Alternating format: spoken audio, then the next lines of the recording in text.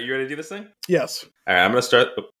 Hello, and welcome to episode 192 of Flix. It's definitely it was so sudden. I think I might have to actually make that part of the intro. Yeah, no, just leave it all in. All right. Just leave it all in. So, continue.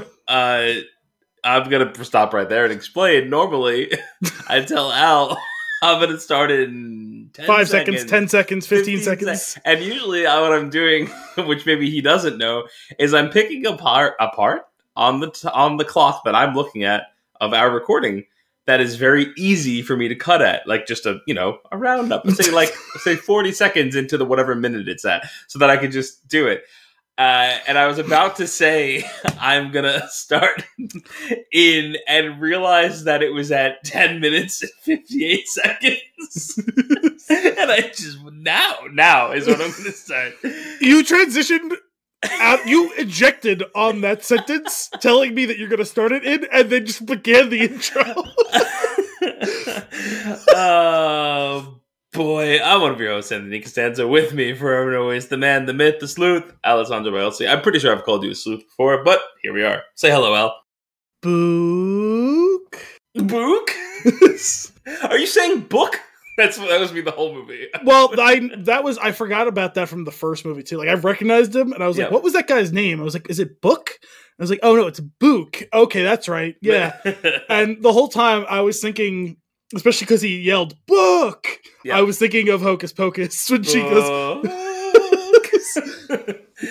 Oh man! On this week's episode, we've got Bob Odenkirk's next project, the Morbius reactions, and the Flash is definitely coming out. Are you sure? All before diving into our flick of the week, Death on the Nile. Death of the Nile? The entire river just died. The Nile is dead.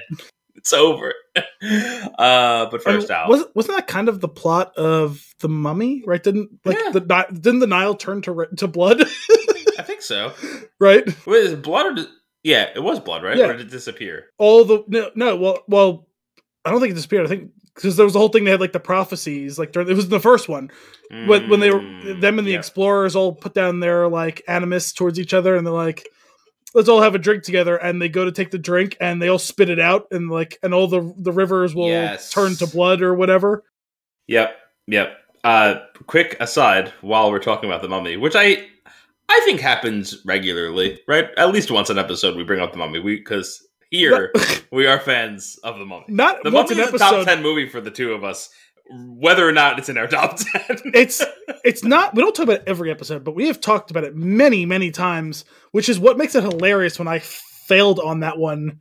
Yeah, that's true. On Fun and Games. That's true. It's such a movie that I'll remember very specific quotes from too, and you as well. The stupidest quotes ever. Like, Betty, someone's on the wrong side of the river. 12 years old. I was thinking that, Betty, someone's on the wrong side of the river. It's the stupidest quotes I remember.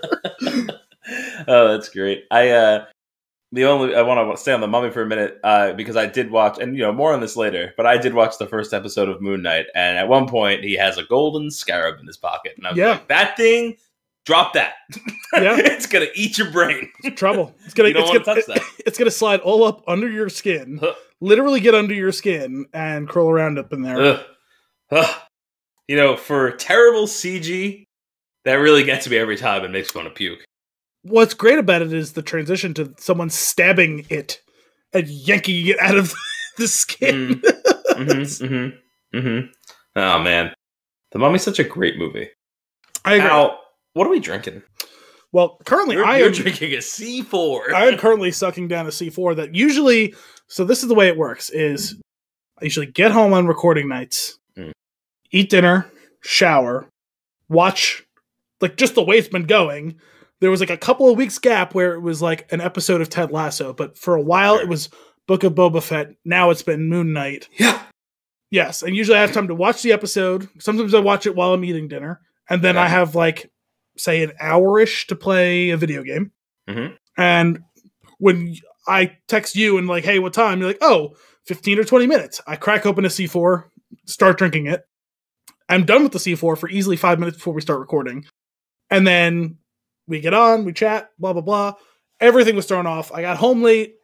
It took me longer to like get settled and everything tonight than normal. Ate while watching on my phone Moon Knight. Showered, got out of the shower, got cleaned up everything around here, finished what I was drinking with dinner, texted you. It is like 8:40 already at this point. Like, hey, what time are we starting? Starting at 9. Are we starting at 9? Because it's almost 9.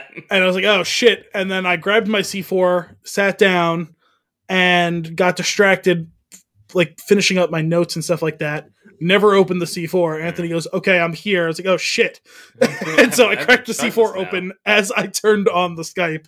So I am finishing my C4. But when I'm done finishing the C4... The Skype. Yes. Did I stutter? I just like that. That's like the Netflix. You put out on the line. You did. So we're drinking another of... I figured this one's kind of perfect because the hockey season's almost over. So this is the Grand Canyon Brewing Company handcrafted Kachina throwback ale? Kachina? Basinger? I think it's Kachina. It's probably Kachina. Maybe it's Kakina. I suppose it's possible. I'm gonna turn around to the side here. It's got a little blurb. Grand Canyon Brewing has partnered with the Arizona Coyotes to bring you Kachina Throwback Ale, an American ale. Surely that means coyote in some language, right? Let's wait and find out. All right. An American ale with a mild, fruity presence. Save your comments. Approachable hop profile, and a touch of wheat for a refreshingly clean beer. An ode to the classic look sported by the Arizona Coyotes when the team first came to town, is now back and better than ever. For every case sold, a portion of the proceeds are donated back to the Arizona Coyotes Foundation. Join our pack. Cool. So, no insight into what Kachina is or means, or how it's pronounced. So we've already done one Grand Canyon beer. We've got a couple more we'll be doing at some point. Yeah. Or other. And I figure with hockey season almost over, this is the perfect time to break this one out. Even though the Coyotes are going to miss the playoffs as always. Sorry to any Arizona Coyote fans who may be listening to this. There can't be many of you. There's only about 5 of you to begin with. So wow. They have had. I feel bad. I always root for expansion teams working, especially when they're in non-conventional places, and that team has had so many issues over the years, specifically with getting stable ownership and stable like arena and everything like that. They've moved around multiple times. The latest thing they've done is to move into, I think it's a college arena, which has like 8,000 seats, which is like a third of a good-sized hockey arena, which it feels like that's just staving off the inevitable of them having a serious situation, which is a shame because they went through a sale several years ago. I thought that might finally bring some stability to them with new owners. And as someone who is a fan of the Islanders, who went through their own multiple decade saga with shitty ownership and shitty like home ice, I do relate. Except we have more fans. What was their place called? Who, the Islanders? Yeah. They were in the Nassau Coliseum for many years. Nassau Coliseum. They just opened up this season the UBS Arena in Belmont. So I really wanted to go to a game there this year for the opening and just didn't work out. Couldn't get it together. Well, because I was trying to go with my dad and my cousin, and we just couldn't get our schedule synced up. Sure. And next season we go. So, as far as can art goes, this one's got it all. It's got a lot. So that is, I think they brought back that logo, or maybe it's a retro logo. I don't trust Google Translate or Google whatever the fuck. It just tries its best phonetically. That may be how it's pronounced, but I don't trust it to know the nuance of what this is referencing. Kachina. It sounds like me switching it from American pronunciation to British pronunciation, which I'm fairly certain was actually Italian pronunciation. It sounded like it stalled halfway through trying to say Katrina. It did. So yeah, it's got the Coyote logo on it. It's got some skaters down below. Up on top is the moon. Got that moon. It's got that moon. Got that moon from Moon Knight. Up on the top, that trim is what the trim on the jerseys is. Oh, It's cool. a fun little design. It's got a little picture of some desert and some cactuses. Side note, we can get to this more in consumption, but I ate cactus the other day. Oh.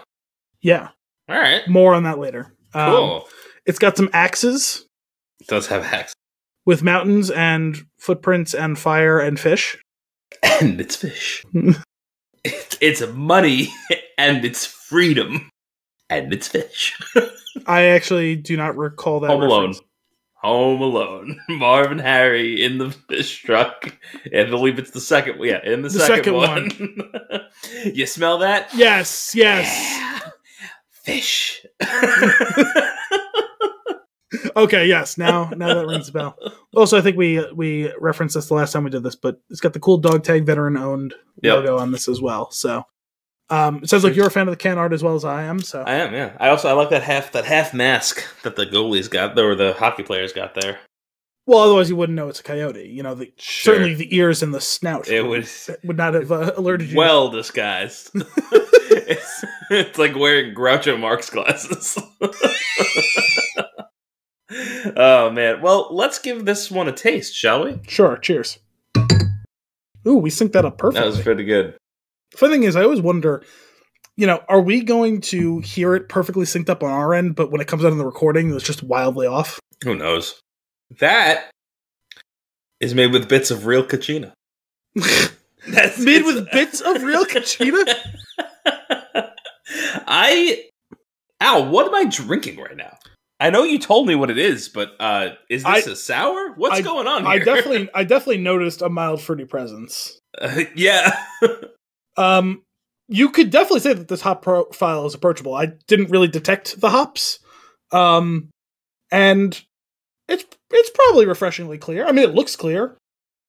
But there's a touch of wheat. What is a throwback ale, though? Is that an actual thing? Because it legit tastes like a sour to me. Well, I think it was just the throwback because it's the throwback jersey. Oh, okay. Gotcha. Yeah, is it supposed to taste this way? I'm assuming so. This is the only time I've ever had the beer. So. I like it. It's just I was unexpected. I'm gonna be like from the description, from what I was looking at and smelling. Wait, do you want to learn something? I do. Because we've been held up on this. So, wait, hang on a second. Is it going to play it? Oh no! Fuck! Not playing through the right thing. This does not look like any pronunciation guide I've ever seen in my life, and I was hoping it was going to play, and it didn't play. It looks like Kachina. Oh. It's like a catsup situation. Oh no. A Kachina. Oh, it's a doll. Kachina is a spirit being in the religious beliefs of the Pueblo peoples. Native American culture is located in the southwestern part of the United States. In Pueblo cultures, Kachina rites are practiced by the Hopi, Zuni, Hopi Tewa, and certain Carasan tribes, as well as in most Pueblo tribes in New Mexico. The concept has three different aspects: the supernatural being, the Kachina dancers, and Kachina dolls, small dolls carved in the likeness of the Kachina that are given only to those who are or will be responsible for the respectful care and well-being of the doll, such as a mother, wife, or sister. Interesting. That's pretty cool. I'm looking at a picture of these things. They're pretty awesome. Are spirits or personifications of things in the real world. These spirits are believed to visit the Hopi villages during the first half of the year. The local pantheon of Kachinas varies from Pueblo community to community. It can represent anything in the natural world or cosmos, from a revered ancestor to an element, a location, a quality, a natural phenomenon, or concept. So what you're telling me is Kachina is everything and anything. Well, I think it's... And nothing. I think they're basically an avatar for whatever idea is important or thing. Jesus Christ. Sorry. Don't click around on these images because some of them are terrifying. Yeah, some of them are awesome.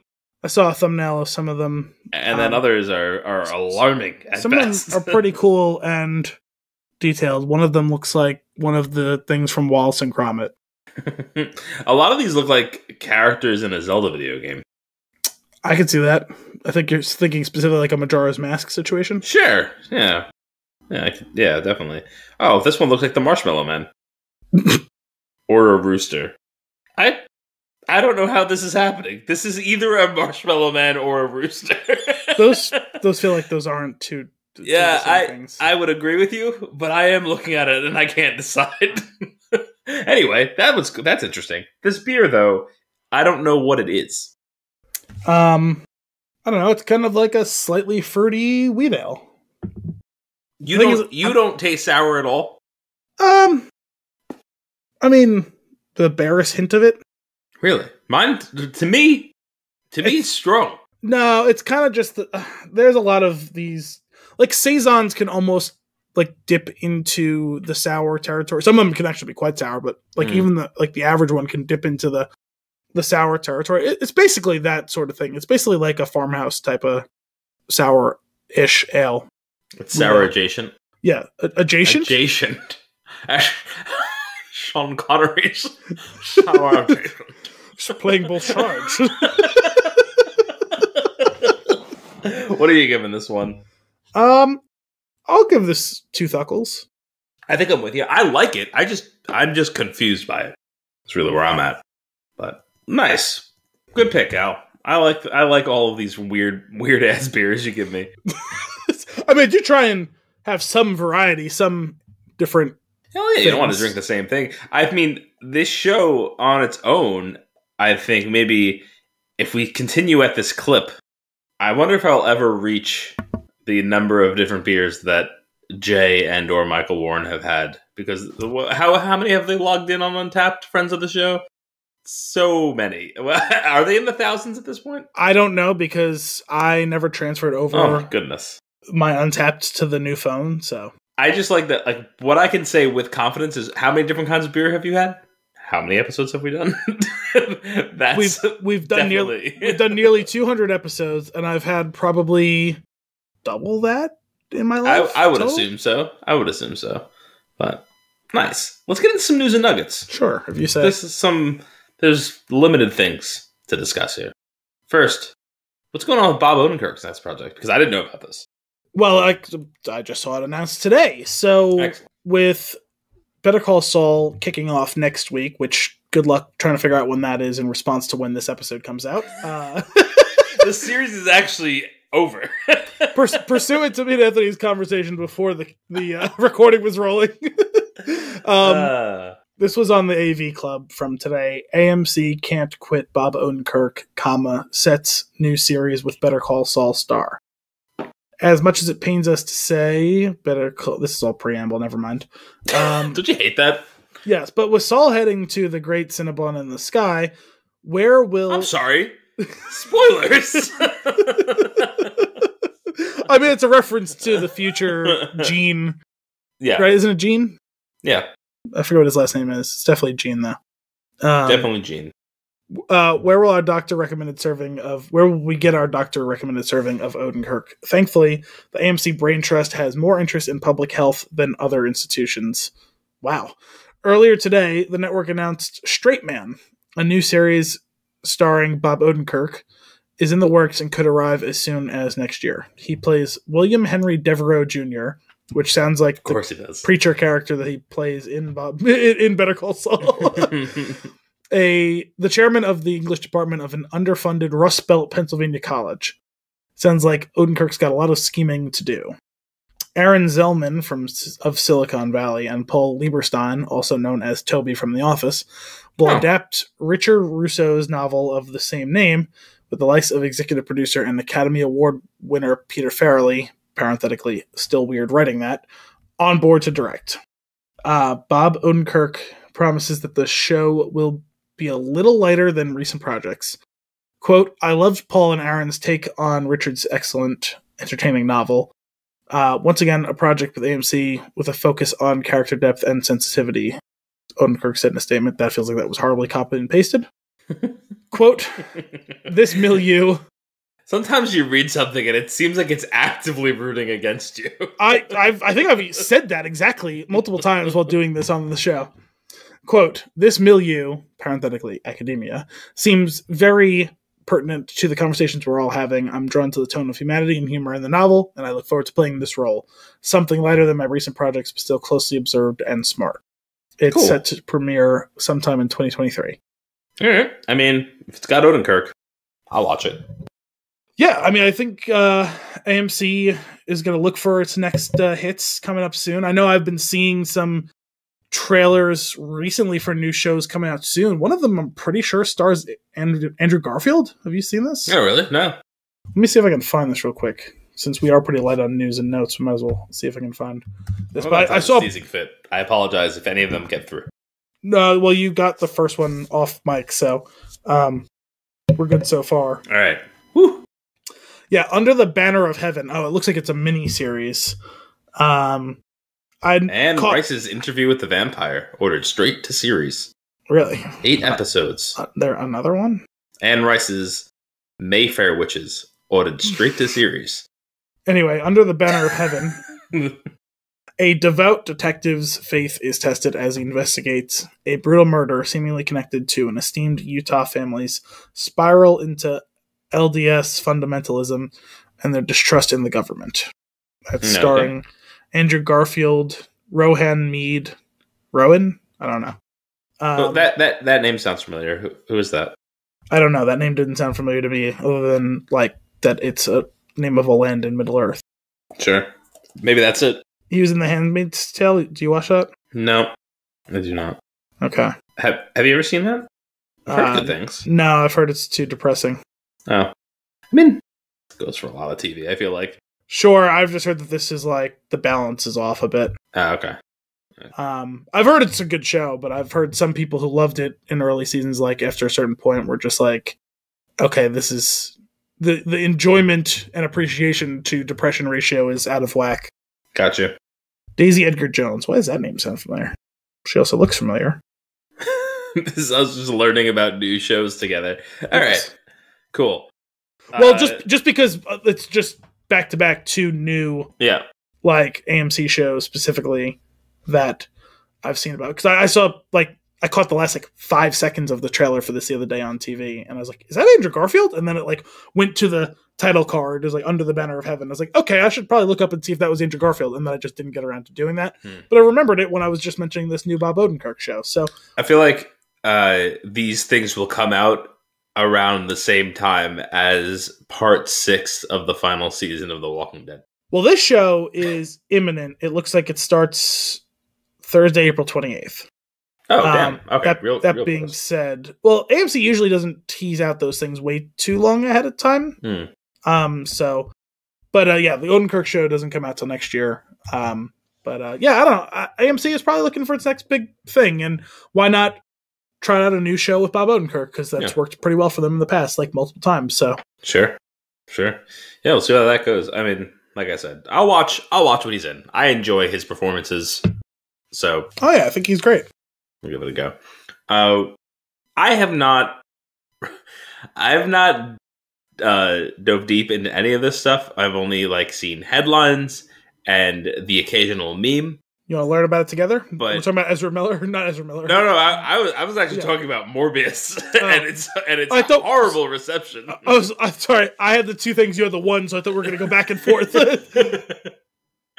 It's funny how that vague bit of information could have equally fit both of those 2 things. That's true.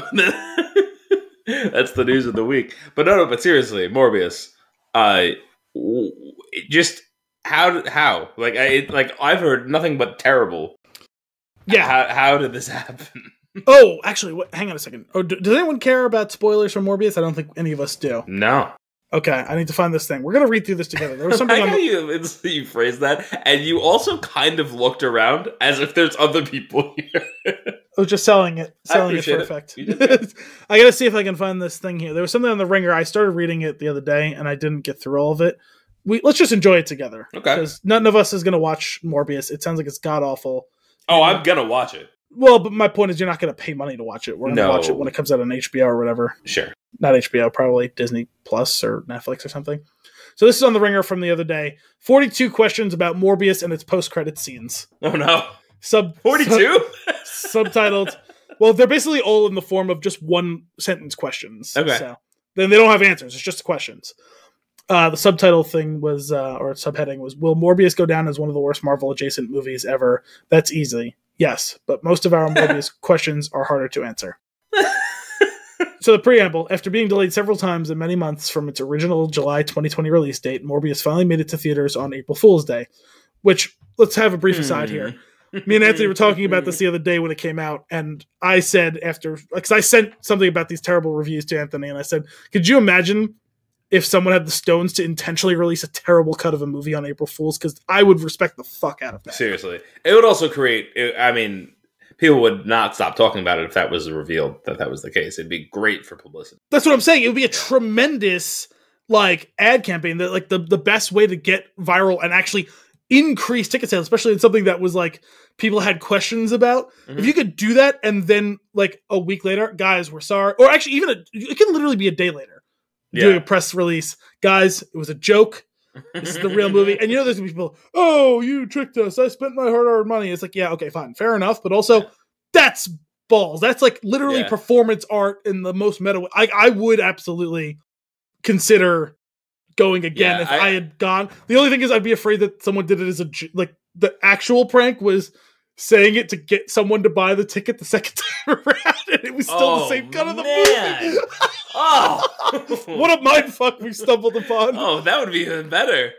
I don't know which version of that I like better. I would respect the first version as just art and being a really cool thing to do, and I would respect the second version from just business. The ultimate hustle.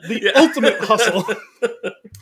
So, unfortunately, it sounds like twice. Yeah, it sounds like that wasn't the case, though. It sounds like this was just a really bad movie. It's just bad movie. Got it. It was not in any way worth the wait. Oh. Sony's latest Spider-Verse film might well go down as one of the worst movies that Marvel has ever been associated with, and there have been some bad Marvel movies in the past 2 decades. From continuity errors and previously teased scenes that didn't make it to the final cut of the movie to straight-up baffling storytelling choices, Morbius is an absolute mess that takes itself far too seriously for a superhero movie about a scientist who turns himself into a blood-sucking vampire after splicing his DNA with that of vampire bats. Sure. Several days after seeing this 104-minute train wreck, my mind is still racing with questions about what I witnessed. Even director Daniel Espinosa and Dr. Michael Morbius himself, Jared Leto, probably couldn't explain much of what transpired on screen. Nonetheless, here are my 42 questions about Morbius, equally confounding post-credit scenes. 1. Did Jared Harris know what Morbius was about when he signed up for it? 2. So this is, I said spoiler because they're going to reference characters in this that I haven't seen the movie, so I don't know anything about, really. Where did Milo get all of his money? He's evidently loaded from the moment he first appears as a child at the beginning of the film. Yet even after he starts funding Dr. Morbius's quote-unquote experimental research years later, there's never any explanation for where all his cash is coming from. 3. Maybe I missed something, but why did Morbius turn down the Nobel Prize? Was it really because he hadn't found a cure for his rare blood disease yet, so he wasn't satisfied? Creating synthetic blood that would save millions of lives wasn't good enough for him? 4. When Morbius and Martine are getting ready to test Morbius's, quote, cure on a boat, whose idea was it to subtitle the boat's location as, quote, international waters? After Morbius says they need to travel to international waters. Couldn't we just say the location and leave it at that? 5. Hold on, is that Long Island in the distance? 6. Why did all these hired mercenaries bring guns onto the boat anyway? They were traveling with a pair of doctors who were conducting experiments. Were they anticipating that one of them would turn into a hyper-violent vampire? 7. According to National Geographic, a colony of 100 vampire bats can drink the blood of 25 cows in 1 year. Well, that's a lot of blood, but more importantly, that's a lot of cow blood. No offense to the cattle of the world, but can we just get Morbius a few cows to feed on and call it a day? 8. Okay, I get the thirst for blood, the echolocation abilities, all the bat-related stuff. Morbius spliced his DNA with vampire bat DNA, so now he's got bat powers. But why is my guy so goddamn ripped now? And underneath that, there's a photo of underneath that of a jacked Jared Leto, shirtless. 9. When Morbius goes into his bat radar mode, why is everything so smoky all of a sudden? 10. 25 years after we see Jared Harris meet young Michael Morbius, the man hasn't aged a day. What's your skincare routine, Dr. Nicholas? 11. At least they had fun with it. Yeah, right? 11. Did anyone get Pokemon vibes from Morbius? Because I, for one, did not, and I have no idea what director Daniel Espinosa is talking about when he says that it served as an inspiration for his film. There's a link to a story, which I also want to read, but we don't have all night. 12. Amazing. Why didn't anyone question how Morbius, a world-renowned scientist who just turned down a Nobel Prize because he's that cool, was suddenly able to walk around without any crutches and also probably bench press a car? What is going on? I feel like I am more interested in watching this movie at this point. 13. Between Martine in Morbius and Selena Kyle in The Batman, what do these beautiful women keep seeing in these creepy Batmen? I guess I can sort of see the mysterious appeal of emo Robert Pattinson, and Morbius did just have the biggest Marvel glow-up since a scrawny Steve Rogers transformed into Captain America. But seriously, isn't this a red flag? And underneath that is a picture of a vampiric-looking Jared Leto. 14. When Morbius got his vampire injection, he needed help from a doctor to carefully find the point of entry on his spine before administering it. How did Milo manage to do that all by himself? I'm assuming that someone else is going to take the injection because isn't that just the route that these types of origins take? 15. Wait, when did Tyrese get here? What? 16. When indeed? 16. Who told Tyrese he wasn't allowed to have any fun in this movie? I guess his partner, Al Madrigal, is having enough fun for the two of them, but this seems like a missed opportunity to me. 17. Speaking of Tyrese, did he really fall for a fake quote in which Martin Scorsese supposedly called Morbius the, quote, truest height of cinema? Oh my goodness. 18. When Milo visits Morbius in jail, he convinces the security guards that he is Morbius' lawyer, and then he proceeds to leave both his cane and a pack of blood in Morbius' cell without anyone seeming to notice. Did Milo pay off the guards with his mysterious money, or are these just the worst jailers ever? Wait, a cane? And yes.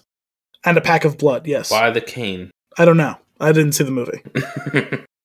Can we guess why the cane?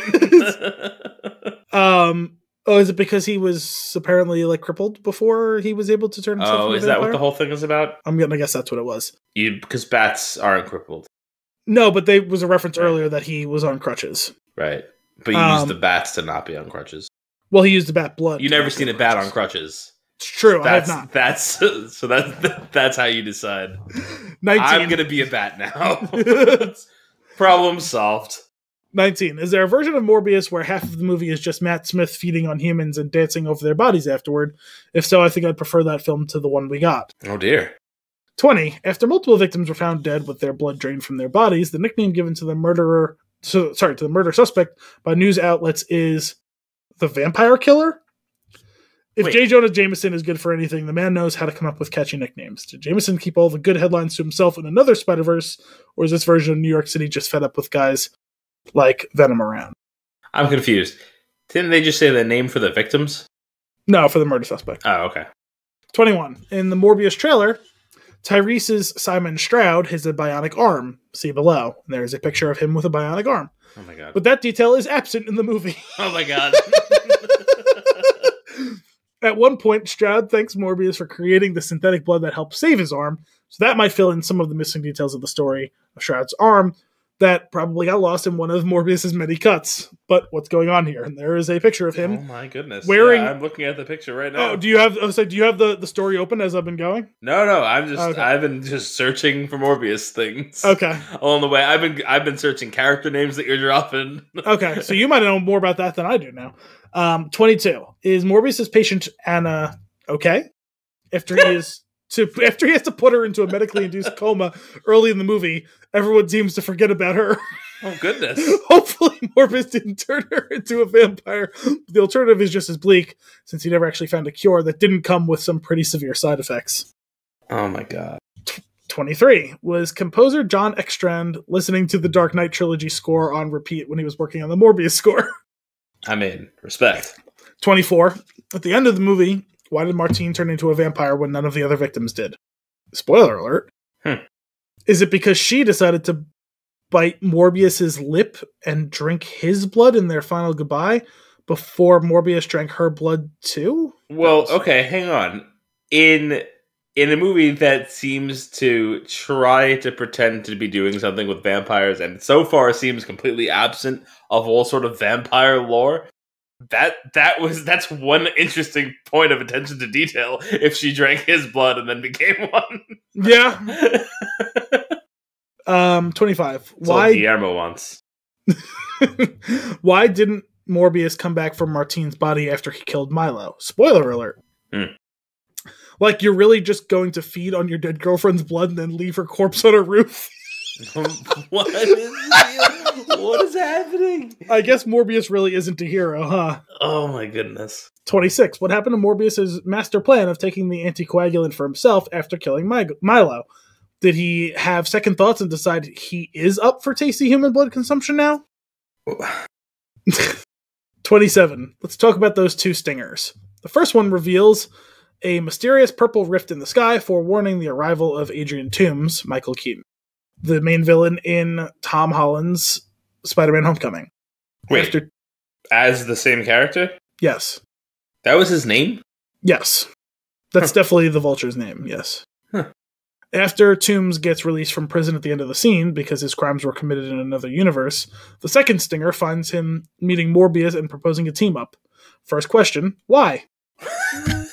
It's like that Batman Superman skit. I need your help. Why? Why?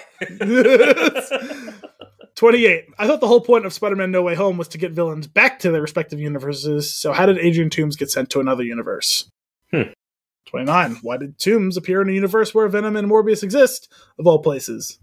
Okay, fine, I know the answer to this one. Money, but come on, is the freaking multiverse really that small? Wait, Venom was there too? I suppose so. Well, I think technically the Sony-owned properties are supposed to be a universe of their own. Okay. That's one of the... That's the gist I was getting, yes. Verses. 30. Why is Morbius driving to a remote location to meet with Toomes if he can fly now? Has he not seen how high gas prices are? That's good. I always kind of like this bit of, like, a movie's either good or bad, right? Or, like, decent. And if it's decent or good, there's, like, all the little things that you just brush off because it's just a movie and they're telling a story. But then if you are going to go in, like, all in on tearing something apart, to really just pull apart every detail is kind of fun. Yes. 31. Why is Sony so enamored of the Sinister Six? A Sinister Six movie starring Andrew Garfield was once slated for release in 2016 before it got scrapped, and then it seemed as if Sony was gearing up again for a Spidey supervillain team-up when Mac Gargan, the villainous Scorpion, approached Toomes in prison in a Spider-Man Homecoming post-credit scene. Not to mention how No Way Home featured the Spider-Man facing off against 5 of their most infamous villains at once. Is a Sinister Six movie ever going to stick? And do we really even need one at this point? 32. Is Michael Keaton contractually required by Sony to appear in every Sinister Six teaser? 33. Does Toomes realize that his version of Spider-Man isn't even in this universe? And if his family isn't around in this universe either, though maybe he hasn't noticed that yet either, there's a lot of ethers, then what does Toomes want? 34. What exactly does Morbius find intriguing about teaming up with Vulture? Like 5 minutes before the movie's finale, sorry, that's my bad. Like 5 minutes before the movie's final anticlimactic CGI bat fight, Morbius was prepared to die so that this transformative vampire serum he brought into the world would be gone for good, and now he's ready to team up with full-on villains. Sure. How did Vulture get his armor back? It didn't come with Toomes in the cell, and there isn't another version of himself in this universe to borrow from either. Hell, the Avengers don't even exist in this universe, so the Battle of New York never happened, and there isn't any alien technology lying around to salvage. Where did Toomes get the materials to rebuild this thing? 36. Are we sure hang on. That's a really smart criticism. Yes. Yeah. And an extrapolation of the point you were just making about, are we really going to tear apart every little detail? Because they've now spent multiple questions on just the teasers at the end of the movie. Yeah. And it's a really fair point. Like, we're just going full batshit crazy, unintended. This is ridiculous. 36. Are we sure that was still Michael Keaton under all that CGI in the second stinger? 37. Back to the point of picking things apart unnecessarily. How did Vulture get Morbius' cell number? 38. It looks like the new Sony Spider-Verse Sinister Six will feature Vulture, Morbius, and potentially Venom. The upcoming Kraven the Hunter, starring Aaron Taylor Johnson. I'm sorry, what? Where was I when this was announced? I feel like I vaguely remember that. I remember there being some rumors whether or not Kraven the Hunter was going to be in one of the upcoming Spider-Man movies. I don't remember there being... Did you just say Spider-Man? Well, I did say Spider-Man, which breaks... You know what? You're right to poke fun at me, not because I called it Spider-Man, but because I called it Spider-Man in lieu of what I've always referred to as Spider's Man when we're talking about plural movies, just to piss you and everyone else off. Spider's Man. I don't remember them announcing a Kraven the Hunter movie starring Aaron Taylor Johnson. That just doesn't sound familiar to me. I don't either, but also how many characters, how many superheroes can you play? Yeah, he's just been all over the place, right? Yeah. That's pretty ridiculous. So, yeah, that will likely introduce a fourth member in its titular villain. Who would the last two members of the villainous group be, and how does Madame Web fit into everything? I don't know who that is. What? 39. My goodness. Is Sony going to do a Sinister Six movie without Spider-Man? 40. Or does this mean that Garfield might return to get a shot at his canceled Sinister Six movie? 41. Why didn't Morbius question who Spider-Man is when Toomes mentioned him? A poster featuring what looked like Tobey Maguire's Spider-Man appeared in the film's trailer, but that shot was nowhere to be seen in Morbius, parenthetically. As for Espinosa's explanation of the poster's omission, quote, this is a quote inside of a parenthetical, if I knew something, I could tell you, but it's not mine. It's not my idea, you know? This sounds like one of those big studio meddling type of movies. Yeah, for sure. One edition of the Daily Bugle also mentions that Rhino is on the loose, which is likely in reference to Paul Giamatti's unique take on the character in The Amazing Spider-Man 2. So who exactly is the Spider-Man here? And 42, our final one. I thought Eddie Brock and his Venom symbiote / lover, moved to New York City. So where is the Lethal Protector? Still honeymooning, or are they still getting drunk with Danny Rojas from Ted Lasso? Was Danny Rojas in the second one? I don't know. I still haven't seen it. I'll get around to it one of these years. That's amazing. Danny Rojas.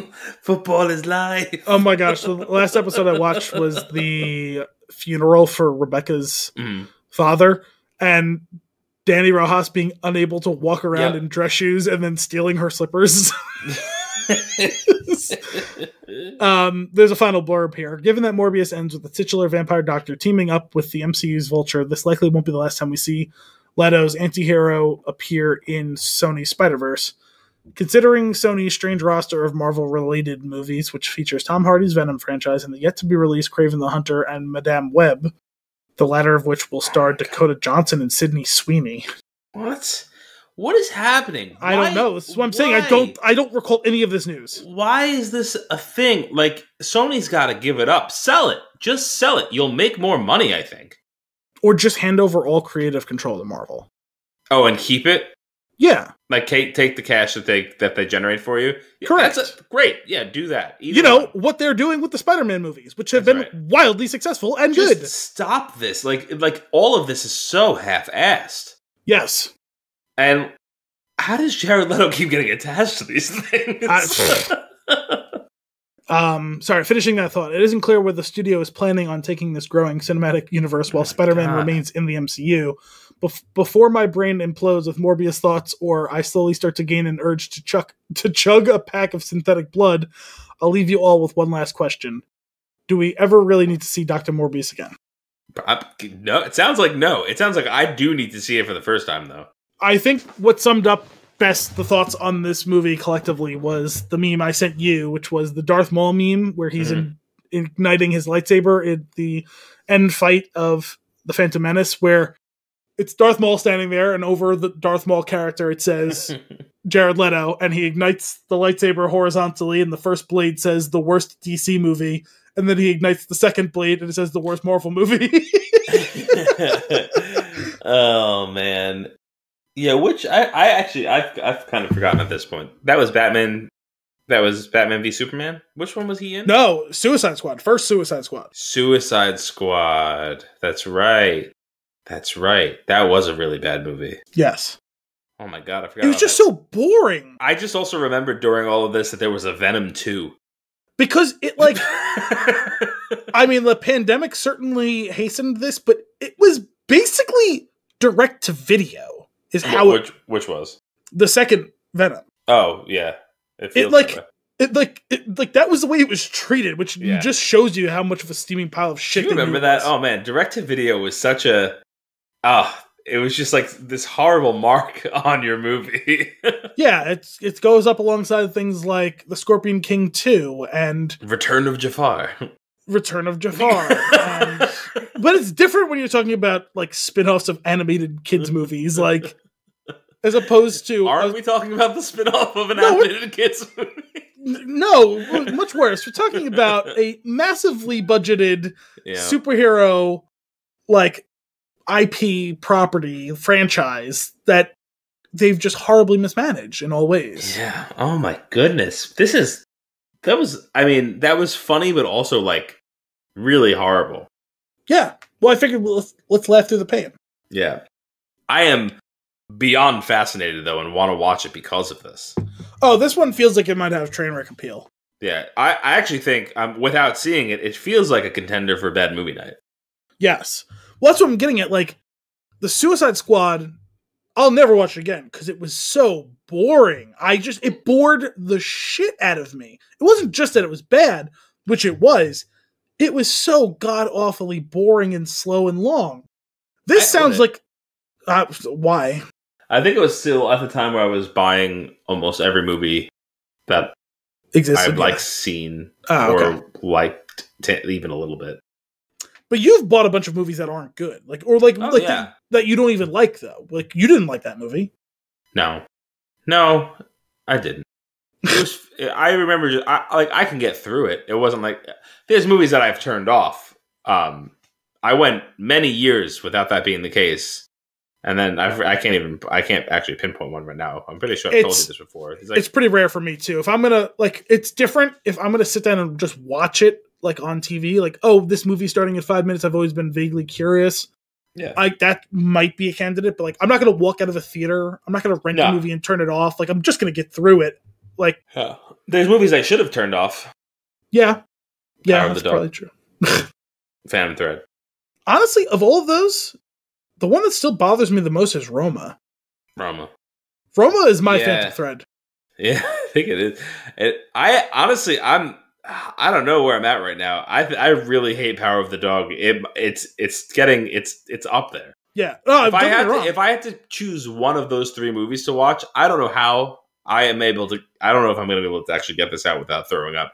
I think I would rewatch Phantom Thread. Oh, that would definitely be my choice. I actually didn't wholly totally hate it the way you did. I didn't like it, but like it was a delight. It was a delight.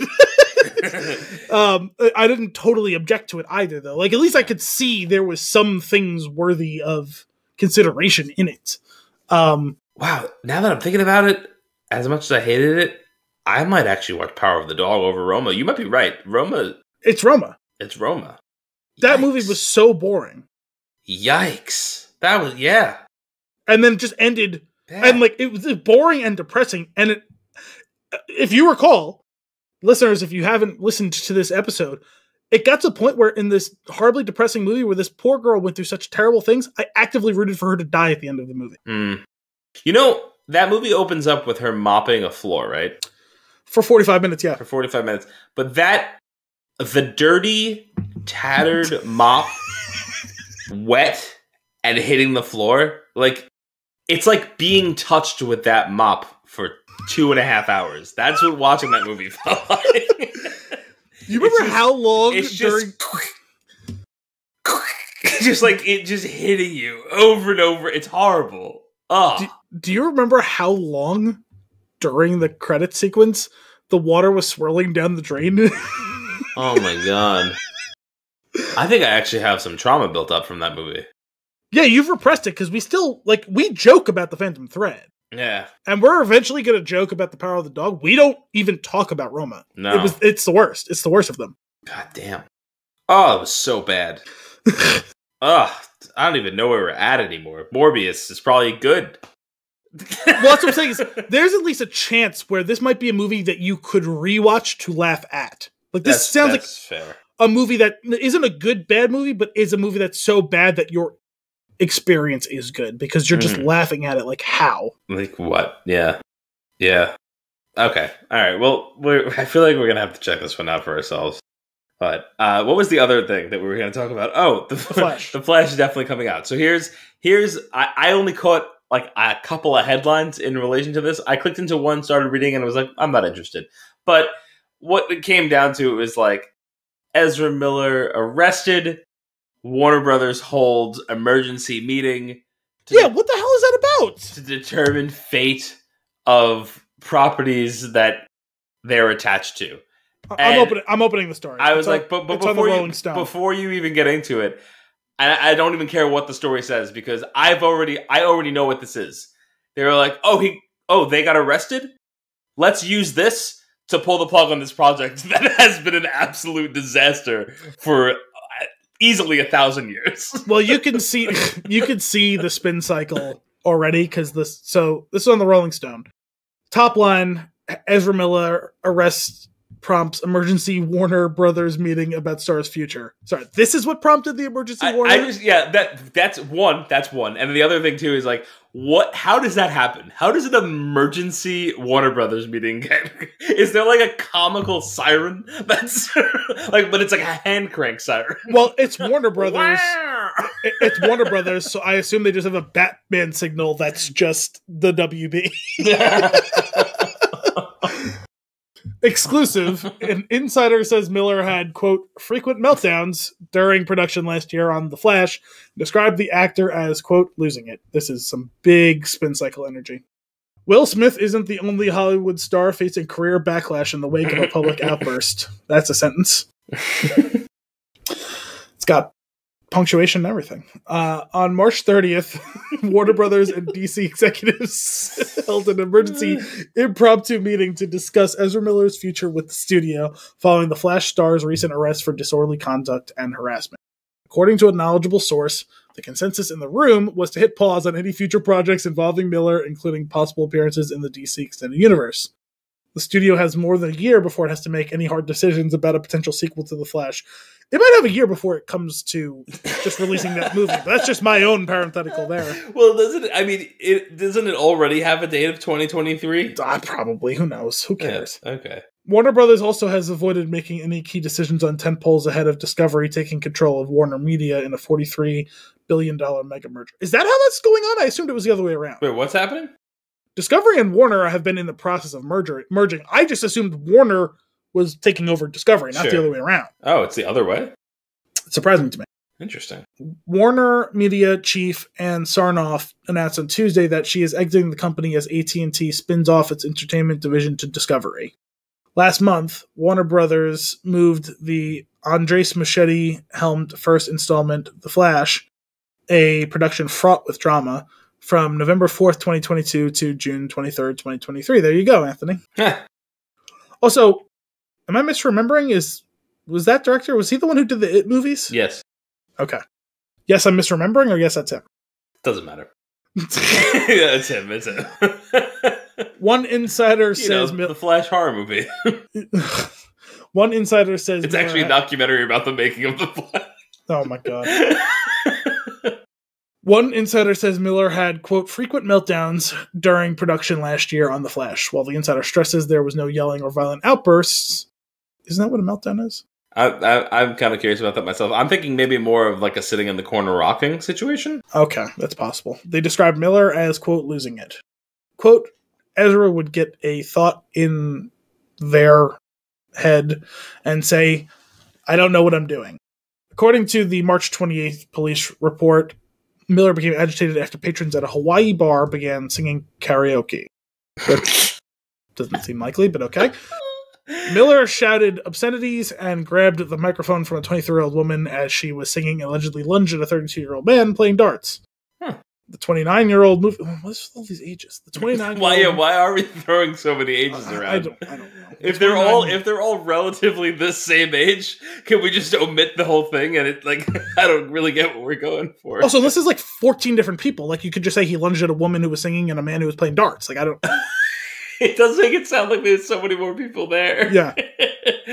The 29-year-old movie star was arrested and charged on both counts and was released on $500 bail. The bail was $500 and we're making a big deal about this? Like, if it was $5,000, okay. That's why I'm telling you they're using this because they know it's all in trouble and they're going to pretend that it's because of...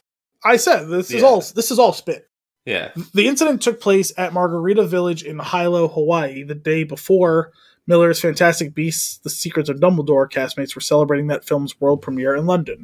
Even more troubling, a local couple filed a temporary... Wait. They were in Hawaii the day before the celebration? No, he was. But isn't that as far away as you can get from where you need to be the next day? Maybe he wasn't invited because of his, quote, frequent meltdowns or whatever. Okay. I don't know. Even more troubling, a local couple filed a temporary restraining order against Miller on March 29th, which was the day after this arrest, I guess. The couple claimed that after Miller's arrest, Miller burst into their bedroom and threatened them, with Miller saying to the man, "I will bury you and your slut wife." Oh! According to the report. Oh my. The petition also alleges that Miller stole the woman's passport and the man's wallet, which included a social security card, driver's license, and bank cards. A judge granted a... What is this story? I don't know. A judge granted a temporary restraining order the following day. The judge is expected to make a decision on whether or not to extend the restraining order by the end of the month.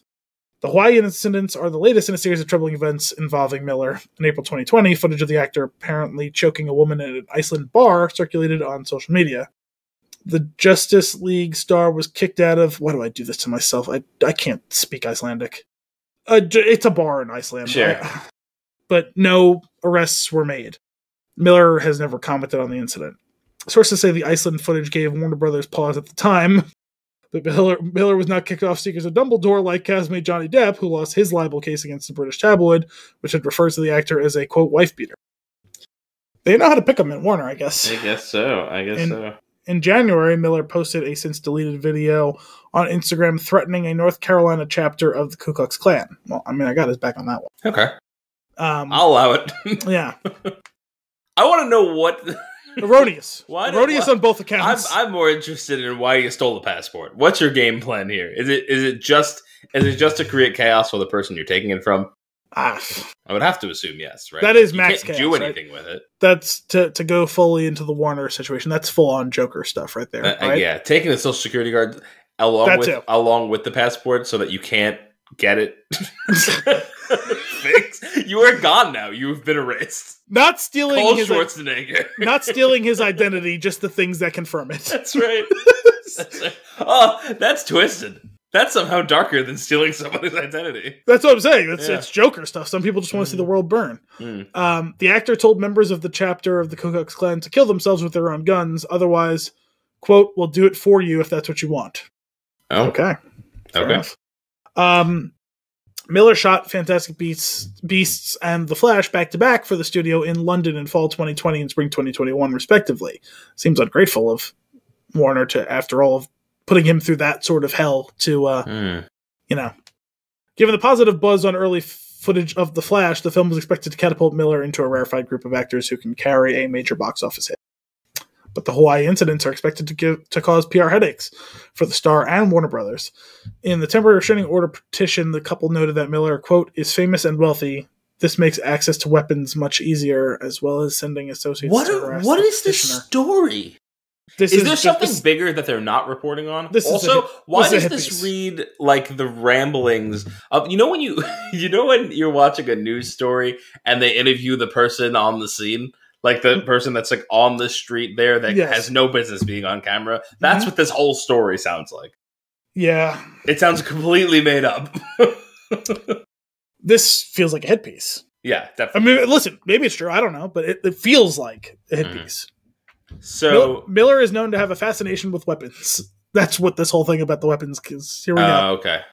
During a 2018 cover interview with The Hollywood Reporter, Miller offered to show this reporter the crossbow from the film We Need to Talk About Kevin, in which the teen actor portrayed a high school killer. Quote, "You want to see the real bow and arrow from Kevin, man? Because I got it right back there, I really do," said at the actor's Vermont farm. Who is this person? Why does he have a farm in Vermont? People usually don't want to see it when I ask them. They usually say, no, I prefer not to see that bow and arrow. And I say, okay, it's up to you. Oh my God. Okay. During the interview, it doesn't end there, Anthony. I'm sorry. Miller also defended gun rights. Quote, "People need to protect themselves," the actor said. In fact, Miller, who identifies as non-binary and uses they-them pronouns, I'm sorry, that's the first I'm aware of that, said... Sorry, I was trying to jump in before and I didn't know how to correct. So you said it earlier and I didn't. It didn't quite register for me, so I just wasn't aware. Yeah. Said they don't have a problem with... Now I'm realizing they've been dancing around the pronouns in this article. That's why Miller has been used so often. Well, not as often as the movie star. And the movie star, yeah. Said they don't have a problem with people owning semi-automatic weapons. Quote, "Nope." Nope? This is a terribly written. Quote, nope? Yes. That passage initially appeared in a sidebar story on the actor. Wait, which passage? Was pulled at the behest...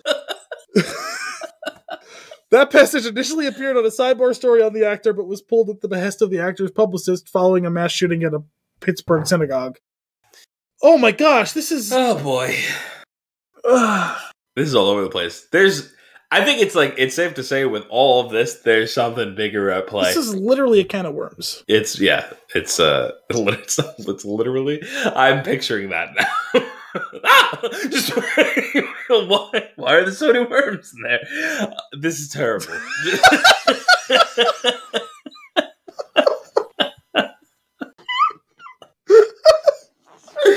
Oh man, this is an absolute joke. This whole news and nuggets section has been a train wreck. This has been our own personal Morbius. Oh, goodness. Though you were asking why Miller wasn't in London for the premiere, and it says here that a source says Miller was never expected to attend the Fantastic Beasts premiere because their publicity plans for the film were limited, given that they were saving contractual promotion commitments for The Flash. Oh, interesting. So they sent them to Hawaii to be as far away from the London premiere as possible, is how I understand this. Also, just to continue back to the train wreck that is this article, you want to hear the final paragraph in the story? No. It's almost a total non sequitur, except in excellent writing form, goes back to the original paragraph. Oh, okay. And I had to reread this a couple times to realize what they were going for here, because I had totally forgotten that this was mentioned in the first paragraph. Mm-hmm. As for Smith... Wow. Now, they could have said as for Will Smith, which would have jogged my memory that we talked about him in one sentence at the beginning of the story. Right, the very beginning. No, as for Smith, who also is a part of the DC Extended Universe as supervillain Deadshot, Warner Brothers and DC... Man. I want you to know that for like a good 2 seconds there before you revealed what it was, I was racking my brain like, what? As for Smith, what? Warner Brothers and DC had been developing a Smith-led, again with this weird naming thing, developing a Smith-led standalone film for Deadshot, but had put it on the back burner long before his Oscars assault of Chris Rock. Okay. Smith, whose price tag was $20 million for Warner Brothers' King Richard, priced himself out well before his controversy. Okay, cool. Just stop doing what you're doing. This article? That too. There were, with the DC stuff in general, it was like there was the Nolan Batman, and then there was a whole bunch of things that happened, and then there was the Batman, and that was the next time it was good. Sorry, so I was muted for a second there. Did you do the Batman thing intentionally to poke at me for accidentally calling it Spider-Man before? Absolutely. I'm glad you got it though. I did. I just couldn't respond in the moment. You left a pause for me, and I was like, he did that on purpose, and he was waiting for me to respond, but I had muted myself. So they've created the DC Oh my goodness! That's created a monster. Is that where you're gonna go? And like, don't blame Ezra Miller. I'm sure it sounds like maybe there's something going on there. There does seem to be something, and whatever. That being said, we are really painting a broad picture of the situation. Like, I feel like they're trying to use this as what they're gonna. I was like dead serious, like from reading the headlines. It's like, oh, they're using this as like a way to end this existing DC universe without admitting that it's completely their fault. Well, just the nature of the way that this was written, and like considering the absolute hell that development went through, which had nothing to do with Ezra Miller. Like, you're just looking for all sorts of ways to eject out of your like a situation of your own making, and it feels totally spurious. Like, even if these things are going on, it has nothing to do with the fact that that's been a train wreck situation for the past like 8 years. Yeah, real bad stuff. Like, even if all this stuff is true, it has nothing to do with what's been going on. Yeah, I agree. If it's being used that way, that's terrible. Well, I guess I don't know. I am kind of curious to follow this a little bit more closely to see what other kind of garbage is thrown out. It's going to keep getting messier. Yeah, so... Well, I have a feeling that this is going to become a segment for the next few weeks. We do follow up like on boat crimes and stuff like that. That's right. Much like the boat, Ezra Miller was arrested. Oh, goodness. Al, what are you consuming? Okay, we got a couple of things here. One, Halo. It sounds like we've both been consuming it. After the many trials and tribulations of Plex, I was able to find one format in which it worked, which was my new Xbox Series X. Huzzah. At least it worked for one day in which I watched those first 2 episodes of the show. We'll see what happens going forward, but it worked that day, and so I took advantage of it to the fullest that I could in the moment. The next episode of Halo comes out tomorrow, which means nothing to you when you've listened to this episode. That's right. That being said... The next one, by the time you're listening to this, it may be the 4th episode that you're thinking about. That sounds right. We're talking about the 3rd one. Second. Well, sorry, we're talking about the 3rd one coming out, yes. So we both watched it, so you want to talk some Halo? Yeah, I do. We're going to do an interlude, Hanging with Halo? Hanging with Halo on the ring with Al and Anthony. Actually, kind of perfect, right? Because Hang 'em High was one of the maps, right? Maybe Hanging High with Halo? Yeah. I'll take it. Okay. I'll take it. Hanging High with Halo. Okay, first episode. Definitely was interested. I'm like, okay, this is kind of cool. I was I was like, whoa, when I realized how brutal we were going to go, like, very quickly. I was like, yeah, they just exploded that girl. Not only that, it took about, 12 minutes to go full Anakin Skywalker and kill a bunch of younglings? Just exterminate them? Yeah, it was intense. I was like, okay, setting the stage for how this is going to go. I mean, it kind of makes sense, right? It's in the games, it's very heavy. It's very dark, like...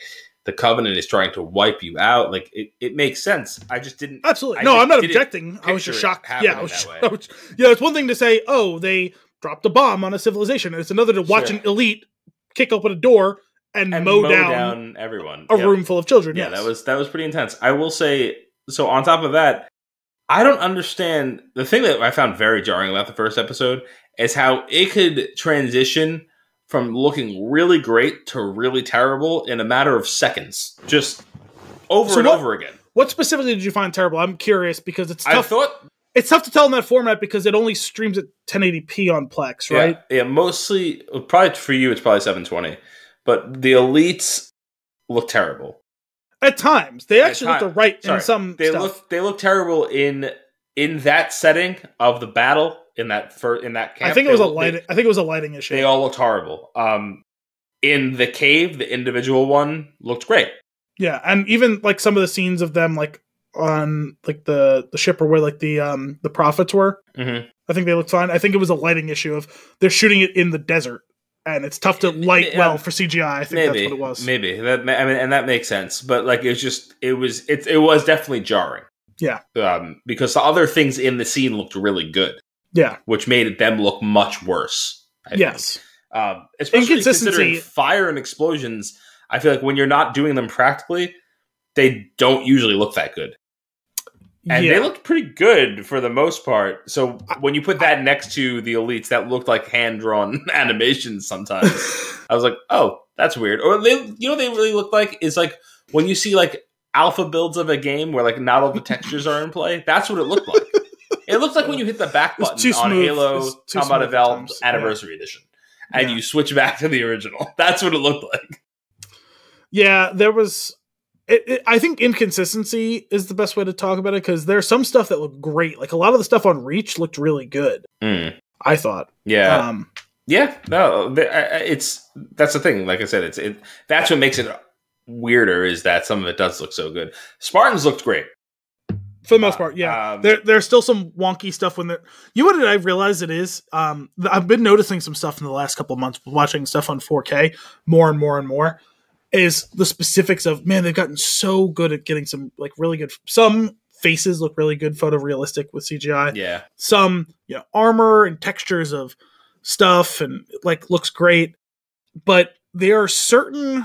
And even like some movement mechanics are looking great. Like some physics mechanics look really great, but some of them are so obviously wrong still. Mm-hmm. And it's like across all mediums, like they just haven't. And what I noticed is shoulders. Shoulders are tough, yeah. They can't make shoulders move convincingly. Mm-hmm. It looks like you can literally see the wireframe turning. It's like human shoulders don't move like that. Yeah. And that was the first thing I noticed with the Spartans, when like, and it's tough because they cut from one scene to the next where it's like, okay, that's a person wearing armor. That's CGI. Right. And even though I noticed it, it's like, okay, like it still looks good, but it's like, it's noticeable, but it looks good. And then it's like someone literally like, while holding a rifle, like turned and ran. And I was like, oh God, his shoulders look so weird. Yeah. It actually looked like when you turn the character in the game.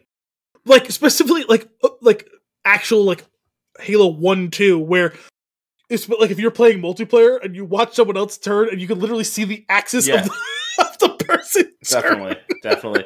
I will say during that battle, there was, aside from the motion, there were a couple things. They did a handful of first-person view things where like they dove into the helmet. I was like, okay, but don't make this a thing, please. I think doing it every once in a while is fine. It's cool because it's a little nostalgia trip. Like the HUD looks just like it does in the game, which is kind of cool. I think to me, it's just a signal. Hey, listen, we paid attention. Yeah. I don't know. It breaks immersion for me from watching the show. I think it depends on how often you do it and why you're doing it. Yeah. And I think what the amount they use it was fine. If they used it any more than they did, I would have been like, okay, this is a bit much. But I thought it was fine, especially since it specifically seemed to mostly be in the first episode. Mm-hmm. I think it was more, this is a pilot. We're letting you know that we paid attention. This is Halo. Remember when you played Halo? This is what the inside of a Spartan helmet looked like. Yeah. I thought that was enough. So, going a little further on that first episode, I was curious how often Master Chief will be taking his helmet off, and we're doing it a lot, which was your theory for why you would cast an actual known actor to do the thing. Throughout the first episode, I was still, though he didn't say much, I was like, it was killing me that it wasn't the Master Chief voice. Yeah, that was really bothering me. And I was worried by the end of the first episode. I was like, this is fine. And then I watched the second one, and I was like, oh shit! His helmet's off for almost the entire second episode. And I was like, but I was very invested in where the story was going and what they were building out and how they were leading in to some of the darker aspects of the politics of the storyline from the games and books and stuff. And I was like, I think this actually has potential to be really good. Let's see if we can keep on this cadence. I was fully willing to give a pass for the first episode. As you know, I don't usually care for pilots, and that's what it was. It's so tough to do a good pilot. Yeah, so let it be. And then the second episode, far better in my opinion, and really entertaining. And in some ways, there was a handful of times where the story just came to a screeching halt in the second episode. And considering there was very little like action to like break it up, like I thought the pacing of the first episode was much better than the second episode, even if like the second episode had much more compelling. Okay, here's where we're going to start to. There's a plot thread. Here's a plot thread. Here's a plot thread. Here's some character. We're introducing some people. We're introducing some world building. Like I thought structurally, there was a lot of interesting stuff to the second one, but I thought the pacing was so inconsistent. Whereas the first episode, I thought that they paced out and give you a good taste of the action early on, even if it's pretty light on actually knowing what the hell's going on. Yeah.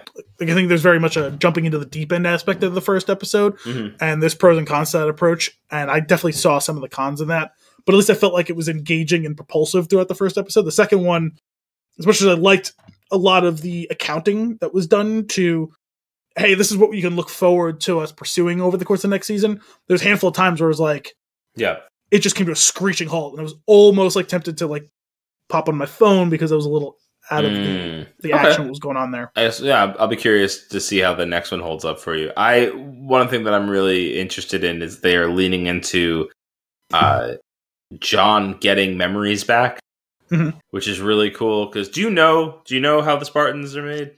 No, I only played 1, 2, 3 and Reach as far as story goes, and I never read any of the books or anything. Gotcha. So it seems like they're leaning into this very specific bit where they're taken from their parents and they're replaced with a clone that is not going to live long.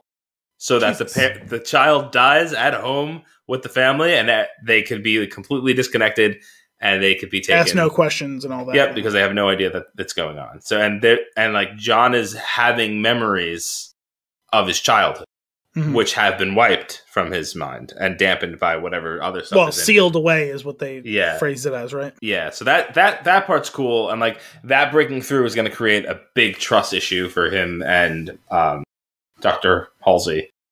And so that'll be cool to see how that plays out, and then also how the other Spartans react when I assume the news. Basically, what I'm assuming is that we're going to follow certain bits because it's very different from the games. But certain bits seem to be at play where like the core Spartan group Silver Team in the show, they're like, I think they've got each other's back no matter what, which is pretty consistent with like Blue Team as far as the games are concerned. So that's cool, and I hope that plays out and they like really do stick together going forward. I am curious.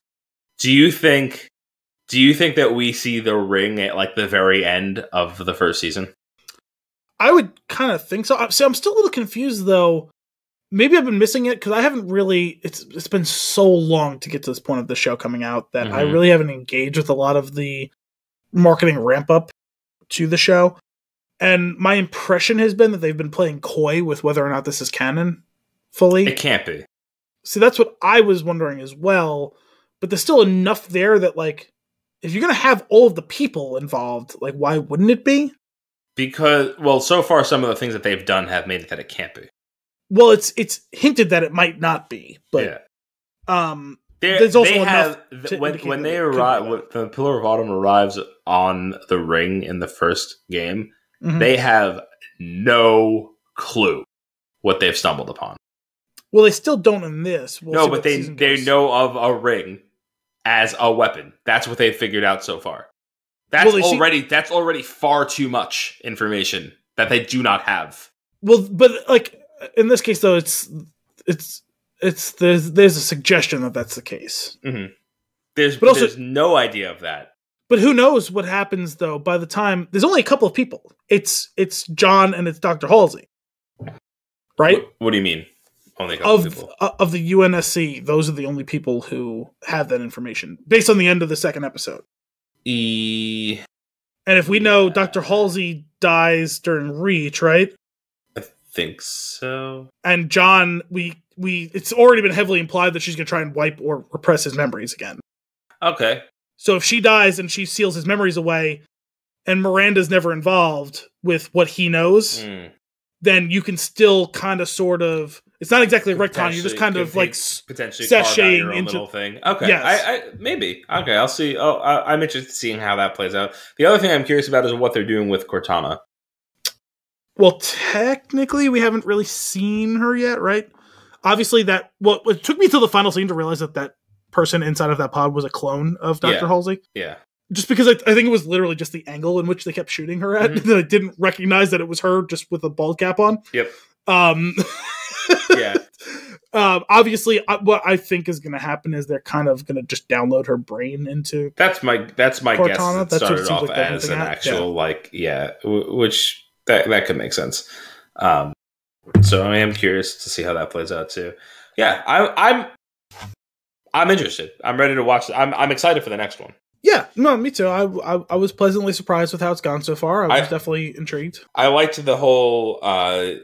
They're showing like certain things about John that are like pretty consistent about like his luck and things like that, which is a big thing. And then the Spartan that he goes to meet up with, and like he gives him his 5 minutes, and I can't remember the guy's name. The Spartan that he lets go, and then he goes to meet him in the second episode. Oh yeah, the Bokeem Woodbine character. Yeah, that I liked that whole storyline. I thought that was pretty cool, and like that character is like I doubt that's the last we see of him. Oh, it's definitely not. Yeah, like I've gotten rid of like the sensory dampening stuff that's in me. Like I can remember and I can see and I can feel again, and I think that's so cool because like that guy wanted that and he was getting it, and John is starting to get that stuff because I'm assuming because the energy field is disrupting his implants and things like that. Well, that's what she said, right? So that's kind of cool. So we'll see. I'm curious how that plays out. Didn't know that he wanted to know more until he got a taste. So we'll see how it goes. But it's pretty cool. I do think if you're gonna take his helmet off, because you're like I'm actually like I'm kind of fine with like the helmet being off. I don't really care so much about him being concealed. I more cared about the voice because the voice is so iconic to me. But the move where he removes his helmet so that the person that he is standing face to face with could kill him if they needed to, like that trust move was really cool. I thought that was a great scene. No, it was a nice moment, and I felt like it set the stage really well. I only have one other comment. It was my first impression of this show. I wondered whether all of the... What was the name of... Was the UEG? Was that the name of the organization or something like that?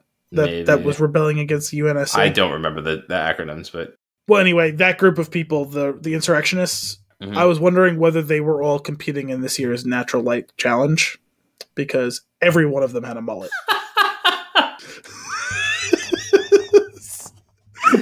Oh, you jerk. Way to bring it full circle on a previous episode. I love it. I know how much you loved that story. It was ridiculous. It was absolutely ridiculous. What else are you consuming, Al? So obviously last week we talked about the Bruce Willis situation. Very sad that it was. And I thought it was nice that on a lazy Sunday, AMC decided to play all of the Die Hards back to back. And I watched most of Die Hard and half watched a lot of Die Hard 2, which technically I've still never really seen because I wasn't really paying a lot of attention to it. It was kind of on in the background, but... You've never seen it? You've never actually sat down and watched it?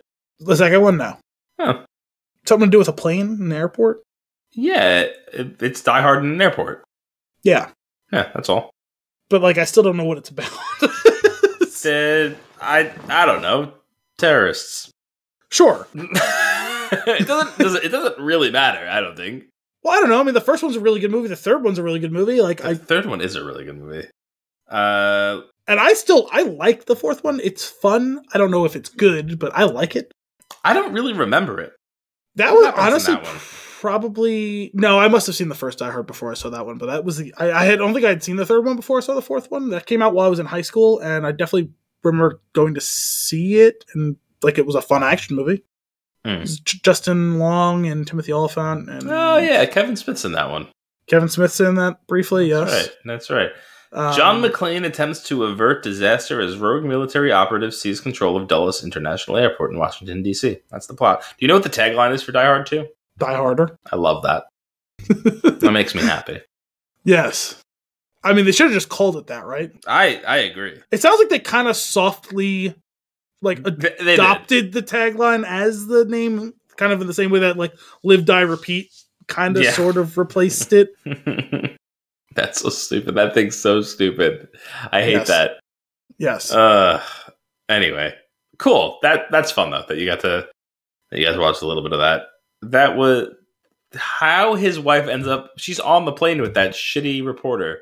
Yes, that was my first thought too. When I saw that, I was like, "Wait a minute! What are the chances that fuckface is on?" He is the worst, plane? And he does play a great fuckface because it was the same guy from Ghostbusters. Yeah, except it took me a second to recognize him because he didn't have a beard. Of the Von Fuckfaces.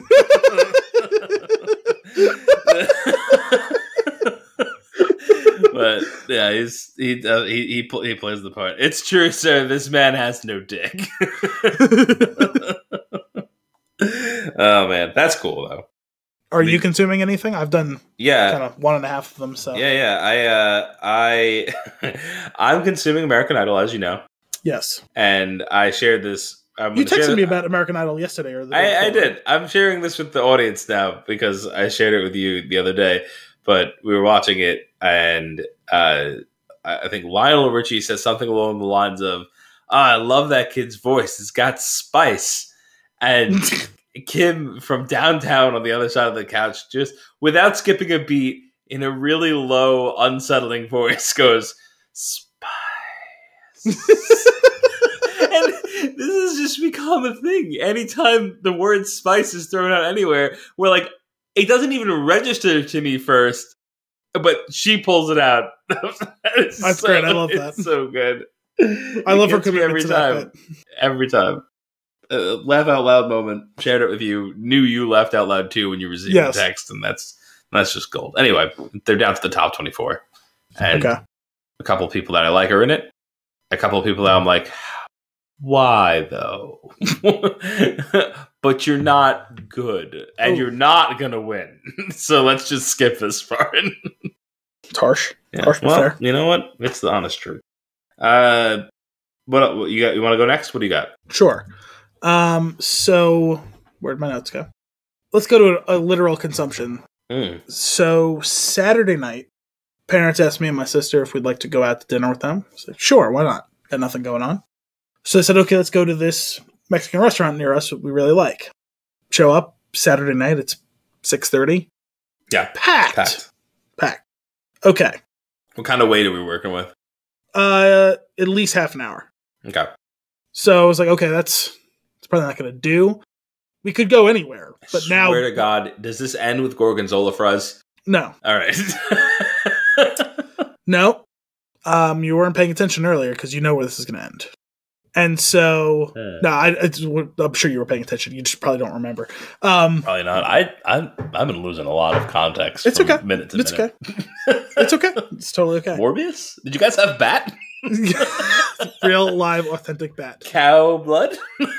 It's all coming back to me. The whole episode's coming back. Yeah, except for the one thing. So anyway, now we've got the craving for Mexican food. It's like craving? Pizza's not gonna work. Yeah, I was doing a bat blood sucking pun thing. Yeah, I said craven. Oh, I thought you said craving. Same thing. Whatever. Yeah, pizza, Chinese food is not going to do now. We need Mexican food. Okay. The other Mexican place we typically go to, Taco Bell. No, we've been hearing lately that things haven't been going so great there. That the quality of it, like they got new ownership. We used to love the place, the previous owners. I've heard it's not been doing so great lately. Forgot that there's another place like 2 minutes away from where we are. Me and my parents have never been there. My sister apparently had. She goes, "Oh yeah, it's really good. Let's go." Okay, so we go, sit down. Really cool vibe. Nice place. Nice people. Packed, but it's big. So like we literally were able to get a table in like 5 minutes. Cool.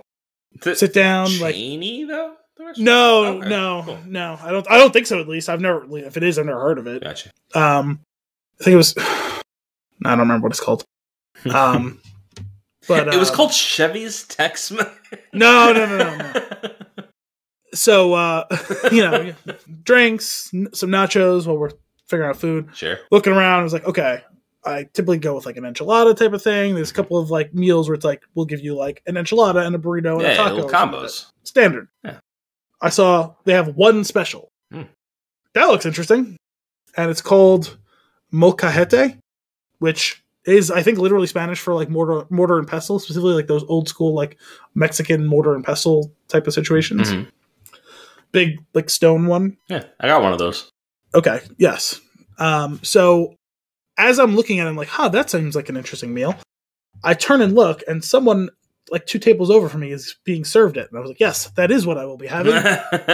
And it's like everything. They gave me a bunch of chicken, a bunch of steak, a bunch of chorizo sausage, literally fried cheese. Like it was like mozzarella sticks, but without the breading. It was literally like they took a big like cylinder of cheese Mm-hmm. and deep fried it, but without the breading. Yeah, it like froze it, right?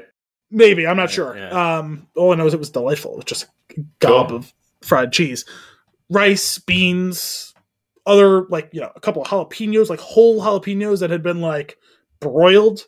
Bunch of quesadillas. It's basically just make your own whatever the fuck you want out of all of these ingredients. But one of the things involved with it was nopal, which I've never heard of before. And it's cactus. Oh, right, cactus. I was still trying to figure out what the hell is he talking about. I was like, is this Roma? What are we, like, what was this? Is that what the dish was called? No, I could see the wheels turning. I could see the wheels turning in your brain before while I was going through this. Yes, okay. I ate cactus, and it was actually pretty interesting. What does it taste like? It's kind of like, I would say the texture was similar to... How was it prepared first? Because I don't know what I'm like looking at right now. So it wasn't like the big, like the arms looking like Sabaro cactus or whatever. Sure. It wasn't those. It's like a form of like kind of like prickly pear type of thing. Sure. Where That's like kind of what I anticipated. Like the big pad type of thing. Okay. So it's like, it's sliced. So it's like a thin like slice and they like cut it into strips. I want you to know that the Bare Necessities is playing in my head again. I know. We were talking about it a few weeks ago. Cool. I'm looking at how it's prepared right now. It's interesting. Yeah. So yeah, it's green. It's like strips, kind of reminiscent. If you were like looking quickly, is like you would think maybe it was like strips of like green bell pepper or something like that. And the texture was kind of sort of similar to like zucchini, but it was sweeter than that. Okay, it was good. What was it like spiced with? I don't know. There was some sort of, so in the middle of the thing, they basically ringed it around the bowl of like the thing. And in the middle was a bunch of like sauteed onions in like some sort of like sauce. Cool. And it was all kind of ringed around it, like dipped into it. So you could kind of like apply a little bit of it with what's going on. I want this. I'll have this. It was really good. Really good. You get that for me. There's a lot though. I actually couldn't finish it. Now, when you pick a pawpaw. Or a prickly pear. And you pick a raw paw. Next time beware. I was going to say something with beware, but I couldn't remember how to get there. Awesome. Cool. That sounds really good. What did everybody else get? Now I'm invested. I think my mom got enchiladas in green. Kachina enchilada. No. She got it in salsa verde. And my dad always gets some form of fajitas at a Mexican restaurant. And my sister got one of the combo ones. Nice. Like a good combo. Yeah. I think I'm going to be getting Mexican food. Yeah, you got the bug now, right? It was good. Really good meal. Yeah. I love Mexican food. I'll eat it all day. Every day. I'm consuming. I don't have anything worthwhile to mention that I'm eating. That I'm physically consuming. Like, so, with my eyes, I'm consuming The Walking Dead still. And I'll be damned, Al. This season's kind of good. Really? Yeah, I didn't see it. I didn't see it coming. I'm feeling a little blindsided. Aside from the mistakes, right? Like which are many. Sure. It's intriguing. Like I want to know the mystery of what's going on with this place. I want to know what they're up to. I want to know how it's all going to unfold. I am definitely concerned. 37 parts from now. That's right. I'm definitely concerned that they've introduced far too many threads for the final season. So we'll see how that plays out. They introduced another one like a couple episodes ago, and it's like, come on. And then they killed that thread, and I was like, okay. Naturally. That works, I guess. But it's... Wonder no more. It's interesting for sure.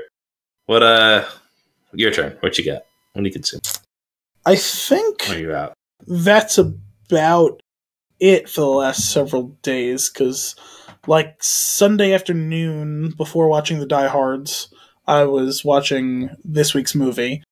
Friday,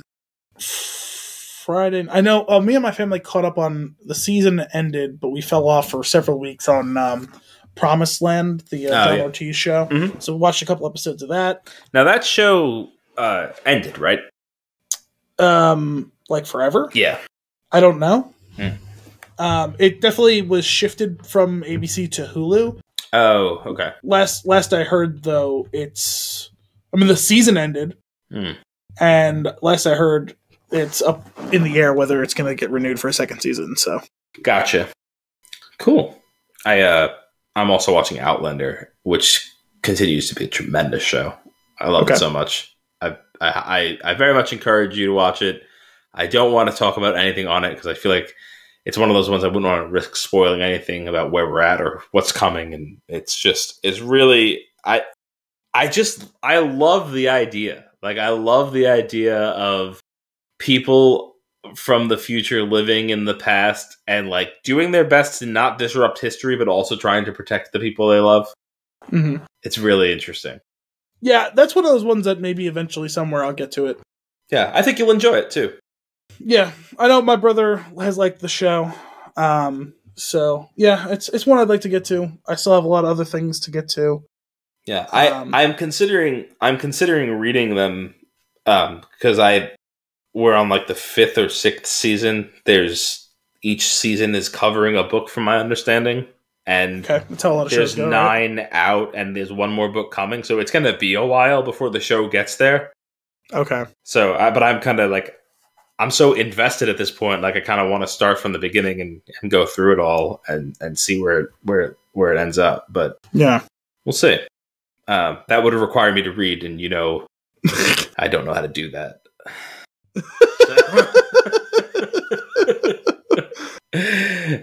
What you gonna do? Al, I think that's for consumption, but do you have time for fun and games? Only if you can permit me like 30 seconds or so to plug in my computer because it's about to die. It's about to die. Why don't we do fun and games after the break? Okay. Fun and games. You're up to ask the questions. Yes. All right, good, because I have a movie prepared. That would have really thrown me for a loop if I had to start rattling questions off right now. All right. I'm prepared to answer those questions. Okay. ORATE. Oh, sorry, wrong game. Well done. Yeah, this isn't Wordle. Did this movie come out in or after the year 2000? Yes. Okay. In or after the year 2010? No. Okay. I like having a decade. I really like having a decade. It helps. Until it doesn't. Sure, but I like it. Except for that time. Well, it hasn't always worked out so well for you. Like when I took you back to the 1960s. What? Okay. Is this movie a comedy? Yes. Oh, okay. Interesting. Are any of the stars from SNL? Like primarily, not like they guest hosted once. No. Okay. I'm like 99% confident. I'm talking about like top line stars, not someone who showed up in the cast for 5 seconds. Mm-hmm. Okay. So that rules out Will Ferrell movies, which is obviously a lot of them. Is this a Apatow affiliated comedy? No. Okay. So that rules out a lot of other comedies too. Then it sure does. It's gonna make this tough. You think it'd make it easier, but maybe it eliminated too many. It was too good of a question. Huh. Okay. What? I can't remember if you asked 5 or 6 questions because I have my thumb out in an awkward position, which would lead me to believe that it was because I was counting a question, but I don't remember moving on. I think I asked 5. Okay, yeah, okay. 2 about the years. Sense. 2 about the years. SNL, Apatow. Comedy, yeah. All right, 5. Cool. 5 questions. Okay. I always do that too. It's like, oh, whose fuck. hand is this? What are you doing with those digits? Drinking whiskey? Yes. All right. I mean, I feel a little left out. That's fine. I usually transition to having a bit of whiskey for the second half of the episode. I didn't realize that. Yeah, I mean, I don't like. I wouldn't say I keep it off screen. The glass is down here, out of the camera lens, but you can always see it as I take a sip. Maybe I don't know. Maybe I was doing a better job, like covering it with my hand. It wasn't intentional, just the way I was sipping it. Did I just like rotate it more where you could see? Yeah, it I just happened to notice. Yeah. Okay. It is a healthy pour. It is a healthy pour. It's probably too healthy. Unhealthy? An unhealthy pour? I like healthy. It's 2 fingers. It's not that unhealthy. Yeah. The glass is kind of wide, but it's fine. I mean, most whiskey glasses are. It's square. It's square-shaped ish. Whose fingers are measuring this? I mean, I have pretty big hands, so...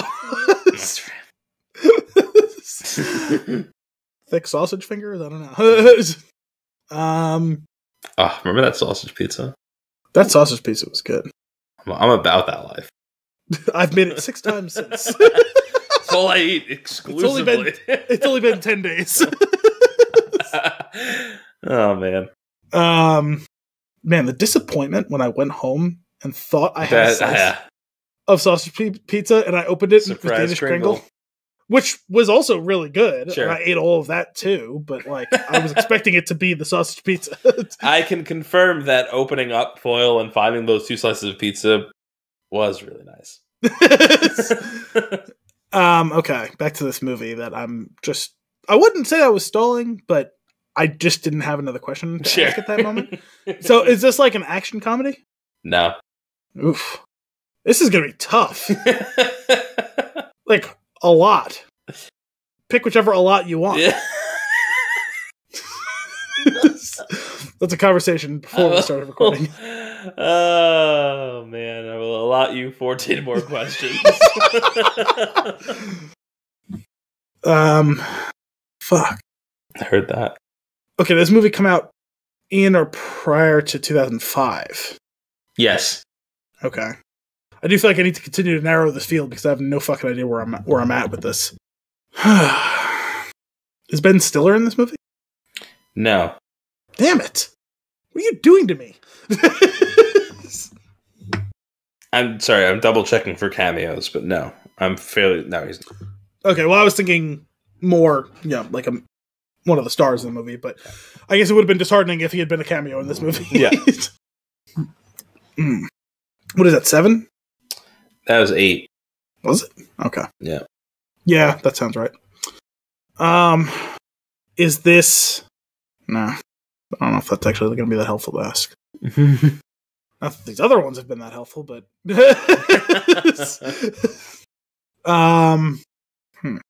Is it...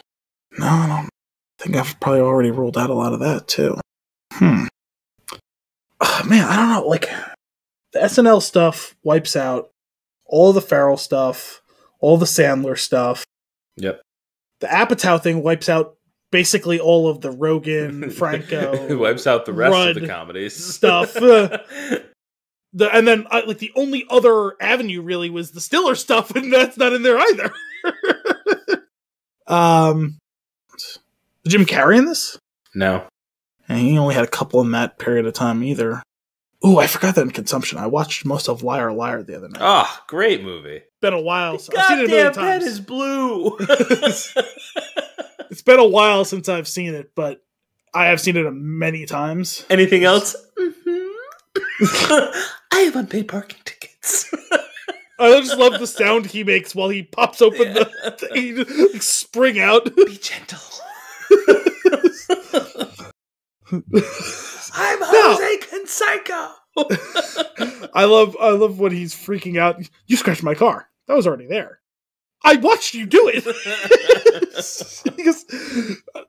He goes, I'm not going to do anything. I can take you to small claims court, blah, blah, blah, blah, blah. But I'm just going to piss and moan because nothing else can happen. He goes, you've been here before, haven't you? I love that scene in the elevator, too, where he's like, I love it here. Everybody's really nice. It's probably because you got big jugs. I mean, your boobs are huge.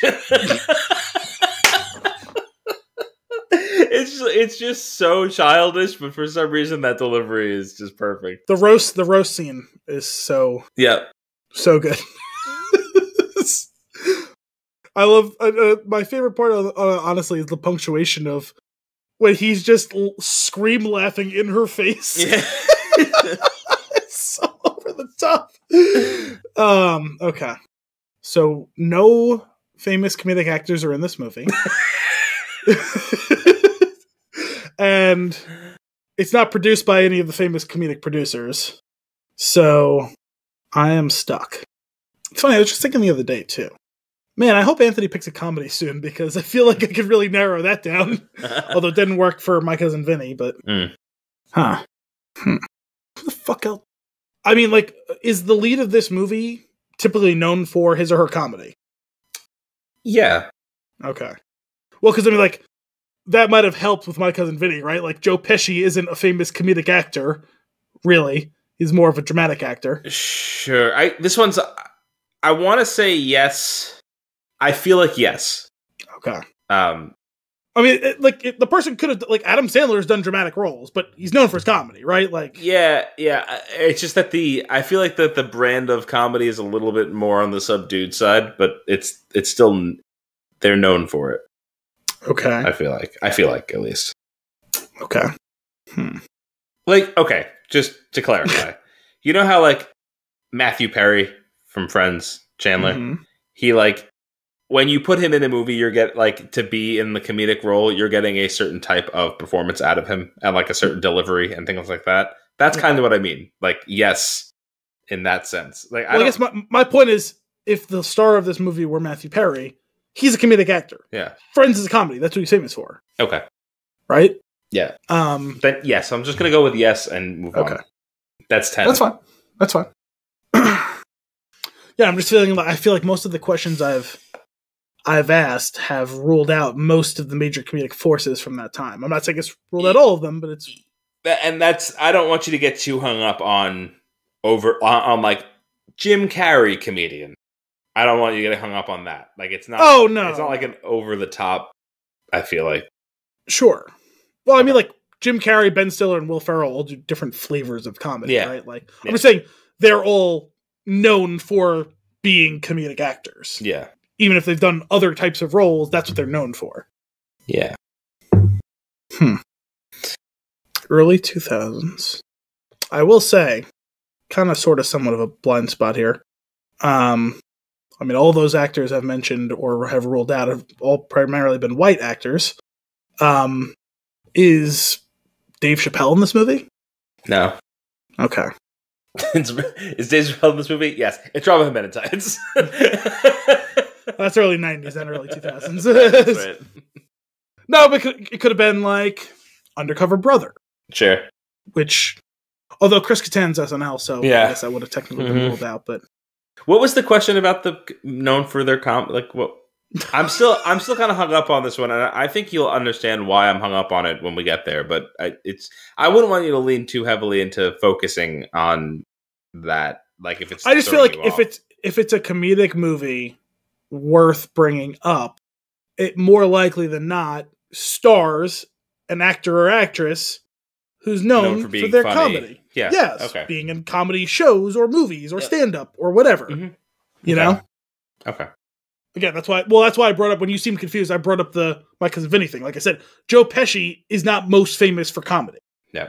But he's a star of a comedic movie. I don't want to give you too many hints, but I will say that the majority of movies I can think of with this person are comedies, but they're dual genre movies. Okay. It's not just a straight up, like, I don't know, like Wedding Crashers is a straight up comedy. Like, you know what I mean? Like, these are, if you want to get more specific, it's like a rom-com, I guess. Or that, but even so, like, leans heavily, like, it's a comedy movie. Like, I feel like this person, like, it's comedy and something else, usually. Okay. Like, some genre, there's some genre that is, like, it's a genre comedy. Like, for, like, a specific type of thing, usually.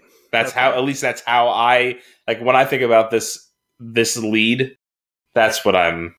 Okay. What's one thing. Anyway, that's 11.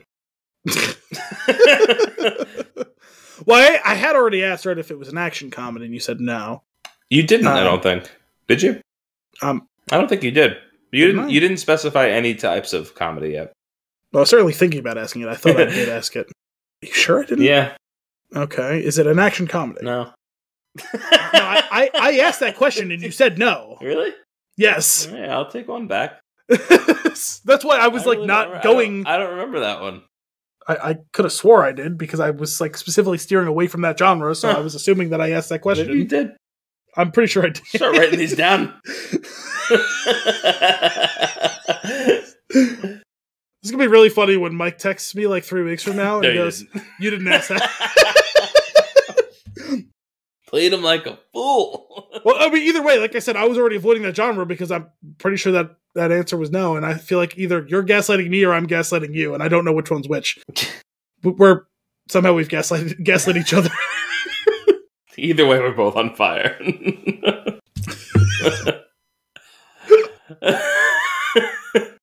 I mean, is this a dramedy? No. Fuck. Is Eddie Murphy in this? No. SNL. God damn it, I'm an idiot. Because I was thinking more like the 90s and 2000s guys. That's why. Mm-hmm. Early 2000. This is kind of sort of maybe cheating slightly. But the way you're talking about it, it doesn't sound like it's an ensemble. It sounds like it's probably one or two type of leads movies. So it rules out something like Rat Race. Life is nothing. It's a nothing. Life is nothing but a slap in your face. Huh. And I would also rule out something like American Pie, like those movies. But look at you now. You're thinking, you're pulling on other movies that you didn't even consider before. Yeah, you're still not giving me the answer. It's giving me more no's. It's not giving me an actual path to walk down. But yeah, I mean, at least it's jogging my memory to think of other things, I guess. Just try laughing and remember things that have made you do that. Oh. It's an approach. I'm not saying it's a good one. Can you bring your computer to the movie case? Let me peruse the title, see if anything sparks my interest. I see a big picture of Mel Brooks, but I can't think of any specifically early 2000s Mel Brooks movies. 13 questions. We should add a new element to this game. What? Like a 30-second or like a 45-second like shot clock. And if you don't ask a question in that time frame, you burn one. Okay. Not now. Oh, yeah. I'm just thinking. I feel like it could make the game more interesting. I also feel like we'll probably end up winning more. Maybe. I think this is also one of those situations where maybe I have to start deploying the Wordle strategy. It's too late at the night for me to walk away for 20 minutes and come back. What does the answer. title contain these 3 letters? No. I keep the last couple of days. I told you I've just hit a wall where I just didn't have a question to ask. Got up, did something else for 20, 30 minutes, like namely my job, and then came back and within 90 seconds solved it. I'm totally drawing a blank on any other comedic actors in all that time. Mike Myers, SNL. Vince Vaughn's in a lot of the Apatow stuff, but not all of it, I guess. But he's also in a lot of stuff with Ben Stiller. Owen Wilson, same thing. There's an overlap with all the Apatow stuff. There's an overlap with the Stiller stuff. Is Jack Black in this movie? No. I hate you so much. Not because the answer was no, but because it looked like you were going to say yes, and then you said no. You got my hopes up there. It was just rude. That was fucked up. I was thinking maybe School of Rock for a minute. Who is in this goddamn movie? Is this any sort of school-related comedy, whether it be high school or college? No. Fuck, dude. What movie is this? That's 15. Because then you have all of the Road Trip and Euro Trip and it's not the American Pies, like I said, but could be Not Another Teen Movie and all those sorts of things. My personal favorite, Euro Trip. I've never actually seen that one. Can we watch that one together? Sure. I love it. We should watch that one together and then do an episode on it because it's just one of my favorites. I've seen Road Trip, but I've never seen Euro Trip. You teach Japanese to a monkey in 48 hours. I just need the material. One of those random lines from a random movie that just sticks with me for some reason. Is Neil Patrick Harris in this movie? No. Oh man, I was thinking one of the Harold and Kumars. Fuck! Oh, yeah, that would have been good. Although that's technically a school one, I guess. They're in college in the first one there. I wouldn't have registered. I wouldn't have clocked it. Which is kind of concerning, but regardless, it's not that movie, I would have hemmed and hawed and said no. Again, because it's not. They happen to be what in college. Well, I mean, it's they talk about it throughout the whole first movie. You know what I mean? Like, they don't really talk about it in the second one, even though technically it takes place like a day later. They're not really, that one's not a school movie at all, because like they're not in the school at all. They don't talk about it at all, even though it happens one day after the first one. I really don't remember the second movie at all. The first one ends with him finally asking out, was it Maria? Like on a date? Yeah. And she's like, oh, I'm going to Europe to do some modeling job. Yes. And so they immediately buy plane tickets to follow her to Amsterdam. Okay. And they get arrested and sent to Guantanamo Bay. That's right. Harold and Kumar escape Guantanamo Bay. That's what it was called, right? Yes. 6. I feel like you're twisting the knife. I just had another... What you got? Something to ask about, and I totally forgot what it was now. Is this a movie we talk about a lot? Yes. Same thing as the My Cousin Vinny situation. I'm going to be so mad when I don't get this answer right. Wait, what do you... I got, like... I didn't give you My Cousin Vinny. No, I know. I'm just... Oh. Yeah. No, I mean, you came up right up to the end of it. No, sorry, I'm kind of conflating the My Cousin Vinny and the, what was the other one that I didn't get that you were... Oh, Leon, the professional one. Like, where I just, like, dance around, like, I'm kind of, like, merging those two experiences together. Because those were back-to-back weeks, I think, so, yeah. Fuck. We talk about it a lot.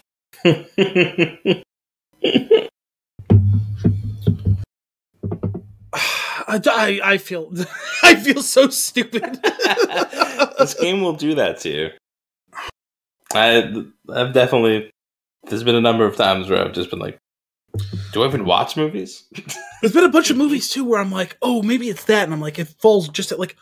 Early on in this, I was like, maybe it's Office Space. And I was like, no, it's 1999. It's just outside the range. Like...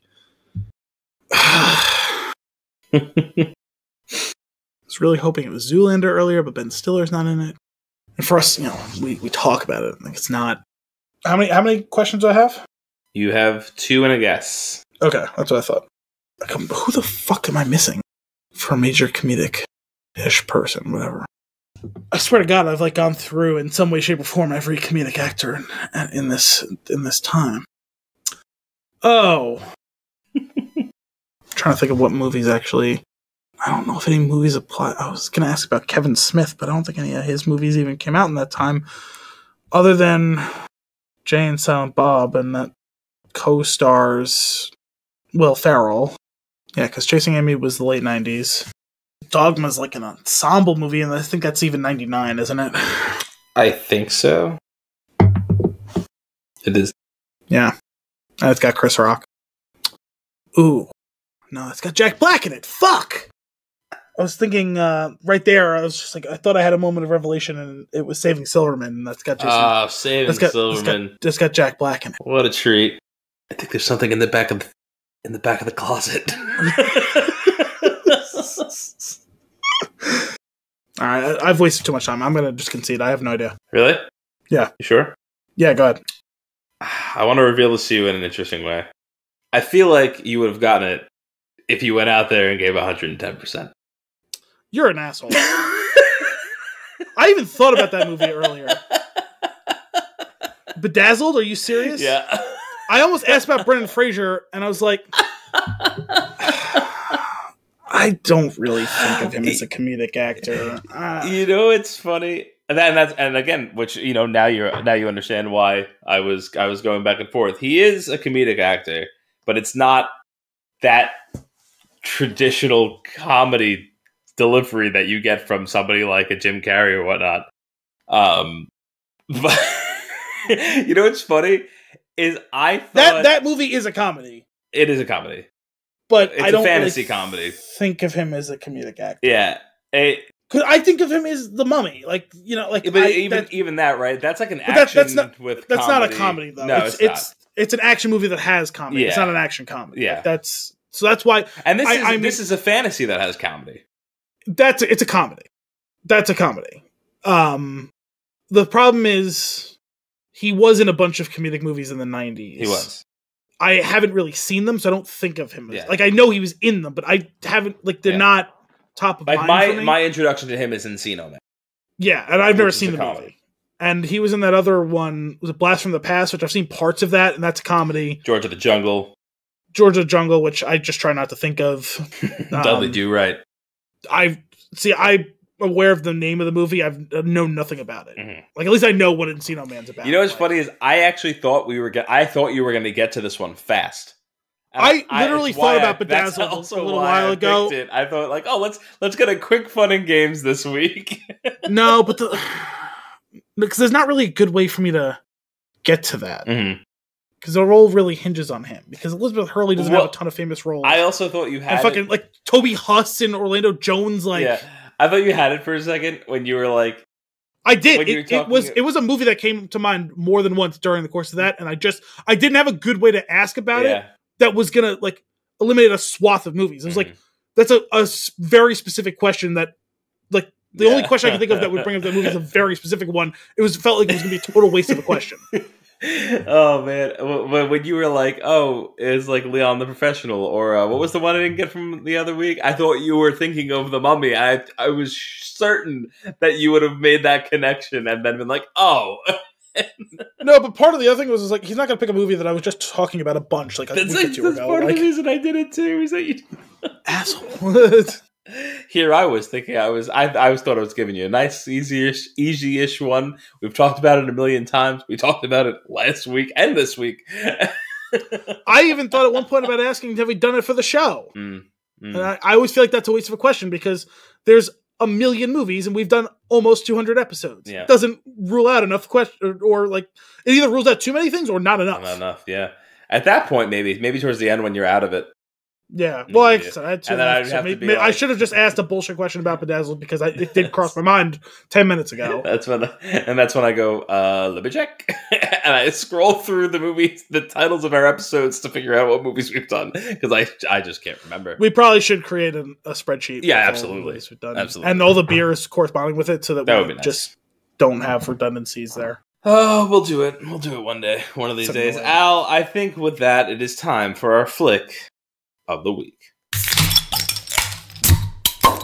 Death on the Nile, released in 2022, rated PG-13 with a 2-hour and 7-minute runtime. Your IMDb synopsis. While on vacation on the Nile, Hercule Poirot must investigate the murder of a young heiress. Short and sweet. Yes. Short and sweet. I was supposed to remind you a while ago to do a tweet length review. Yeah, I just thought about that 5 seconds ago. Sweet. That because our break didn't take place in a conventional spot, and also because you didn't remind me, I forgot to do the tweet length review. I think I've got one for both of us. Well, you want to do one on the fly? Let's break the convention. You go first. Okay. With a pinch of mustache origin story, a dash of Egyptian dry humping, and a big helping of batshit crazy, Death on the Nile, although predictable for a murder mystery, is well worth the ride due to some truly on-point performances. 7 out of 10. Okay. Mine's going to be kind of more just like a riff because I'm not being able to think of how to write this succinctly in a sentence or three. Sure. It's basically come out in bullet points. Baffling CGI. Just baffling. Mm. Entertaining characters and performances. A somehow more convoluted and yet less intricate plot. And something that I thought was a continuity / editing error that actually gave away the whole plot of the movie. And I hope you know what I'm talking about because I caught it when it happened in real time and I thought the movie was gaslighting me all along. And then when it was revealed that was it at the end, and I was like, okay, yeah, so I solved it then. And I was just like, that can't be what really happened because it was so bad. Do you know what I'm talking about? I don't. So I also like before we get too far into it, I solved this one like before the murder happened. Well, me too. Okay, like 5 minutes. Like 5 minutes before. Oh no! Like long before. I feel like the whole thing was telegraphed. I mean, I certainly had my suspicions at the really egregiously aggressive foreshadowing when the 2 dance scenes happen. Like you probably pretty much could have figured it out there too, which I kind of already is like, okay, that's weird. I mean, it was foreshadowing. Yeah. Right. It was a clue that it's not that bad. It was just like, it was both too on the nose and also too obscure at the same time, which is weird. Yeah. And we can talk about that more in a minute. But so in real time, what made the first one so good was you don't see the murder. Mm-hmm. You see the body, and there's enough bits and pieces where you suspect just about every single character, but then also each of them has enough of an alibi that throws it, which is what makes it such a gripping tale. And then, of course, the ultimate twist that it's all of them, right? Like, that's even more than Clue. It's incredible, right? Obviously, Clue drew inspiration from that happening years and years later. In this one, well, I guess it wasn't even seeing the murder, so you can't even draw it 1-to-1 there. I was just saying you didn't see the murder. When the fight comes to a head between, I forget the names of the fucking characters. The Army Hammer character. What's his name? I don't know. I'm trying to look at Simon. Yep. When Simon gets into the big argument with Jacqueline and she shoots him, they zoom in on his shin.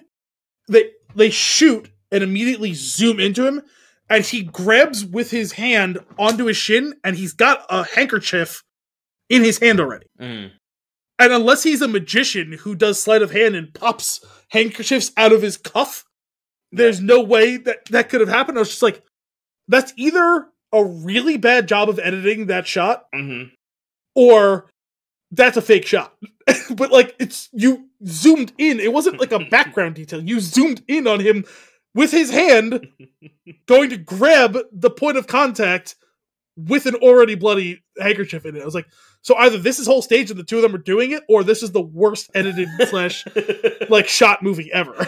Okay, so it's funny. I didn't think about how bad that was. All I thought was when he grabbed his leg, I was like, oh, there's your missing red paint. Which ultimately was what he put on the handkerchief. Like, you were correct. Yeah. But to me, it was so egregious where it's like, you're literally watching him reach with his hand to grab his shin, and the handkerchief is already in his hand. That's already red. That's funny. And it's like, oh man, what's going on there? Oh my goodness. And thankfully the first one had nothing like that. Yeah, that's true. Yeah, this one, that's the thing. Like, it was still a really entertaining watch, even though it's a much less good movie than the first one, but it is still an entertaining watch. I think they all do a great job. Yes, I just think in the execution, they fumbled a bit. Yeah, and they still had a lot of, I wouldn't say as uniformly as the first one, and I guess there was probably, I didn't do the math, but maybe 1 or 2 less characters overall in this. Yeah, but and I don't know that they necessarily did a good job of balancing out the screen time of all of them. Definitely, either. I would say definitely not. Because some people were just absent for a while, and it's like, oh yeah. Or some of them like become really important, and maybe they're the murder, and it's like, well, you've only had like 90 seconds of screen time before now. Yeah. So I want to. So we're watching. Put this movie on last night after American Idol. Oh, hang on a second. Did you give a grade? I did. Sorry, I did 7 out of 10. Okay. I'd probably give it a 6.5, 7, something like that. Yeah, sure. That makes sense. So I was running out of time to watch this, and I wanted to watch it last night before we were doing our episode today. And so after American Idol, we put on Death on the Nile, and Kim is watching it, and she puts her head down on my shoulder, and I was like, "Well, you're falling asleep any second now." So she falls asleep, and then maybe an hour into the movie, she wakes up and starts to get ready for bed. And she's like, "So, who died?" And I was like, "No one's dead yet." Well, that's the other thing, right? Like they killed Johnny Depp 20 minutes into the first movie. At this one, it's almost 2/3 of the way through the movie. And then she goes to bed, and when we wake up in the morning, I was like, 5 people died. And she was like, what? But obviously the murderer is Gal Gadot. Right. So Gadot Gal. Yeah. But that was just it was quite the twist for her to find out. But that was it. No, it definitely it goes on for being excited about. I love a good mystery. Yeah. Lots of build up, lots of character development, maybe too much, which probably aside from some of the other telegraphing, that definitely didn't help. Well, I think it's a balancing issue, right? Because the first one is so well balanced, where every major character gets their time in the sun, and even a couple of the secondary characters gets a moment or two. In this, it's like 4 or 5 major characters get a lot of development, and then like 2 secondary characters get some development, and then there's a bunch of other people who are kind of just there and exposition some motive at us. Yeah. I will say my theory... Like, sorry, but the guy who was like the quote unquote cousin, the trustee, that guy does not get any development. No, but we just get expositioned why it could be him. Yeah, for sure. Which, that was definitely in hindsight that leads to you to understanding that it's not going to be him. Yeah, but major red herring. The build, because like it is a good motive, right? It is, yeah. And I actually thought that as far as like the build of the movie goes, I thought that he was going to be involved, but just indirectly, and that my assumption was that was his name Simon and Jacqueline. I thought it was going to be them. I thought this whole thing was like a scam from the beginning, and I thought the cousin was going to be in on it in doctoring whatever documents in a will so that like they get the money and he'll get a kickback from them on some agreement, but there's no paper trail to him because he's smart. I thought that's how that was going to play out. Or even he could have been involved tangentially and then they off him because it seemed like an obvious character, but then it's to cover up everything and the money trail. He gets killed. But once I saw his gun, I was like, oh, it's not him. Although they made very specific when Book gets murdered that it's his gun. Really same type of gun. Yeah. You see it. Yeah. And when I saw it, I was like, they made too big of a point of him taking it out and showing it. They're not going to show you it right now that obviously it's not him. It's somebody else has his gun. Although they've done those sorts of things a million times, right? Where someone, I left my jacket in my room because it was too hot out. And then I came back and the gun wasn't in the jacket. You know what I mean? Yeah. Like they do that sort of thing too, right? Yeah. But I was like, okay, I'll just eliminate that piece of it. Maybe it's just that it's these 2 characters, and sure enough, it was the 2 of them working together. I will say there was some contrivances in this with the 4-shot 22 that was shot 3 times, but then a bullet was replaced. Yeah, and now we got a 1 + 2 + 1 + 1 situation.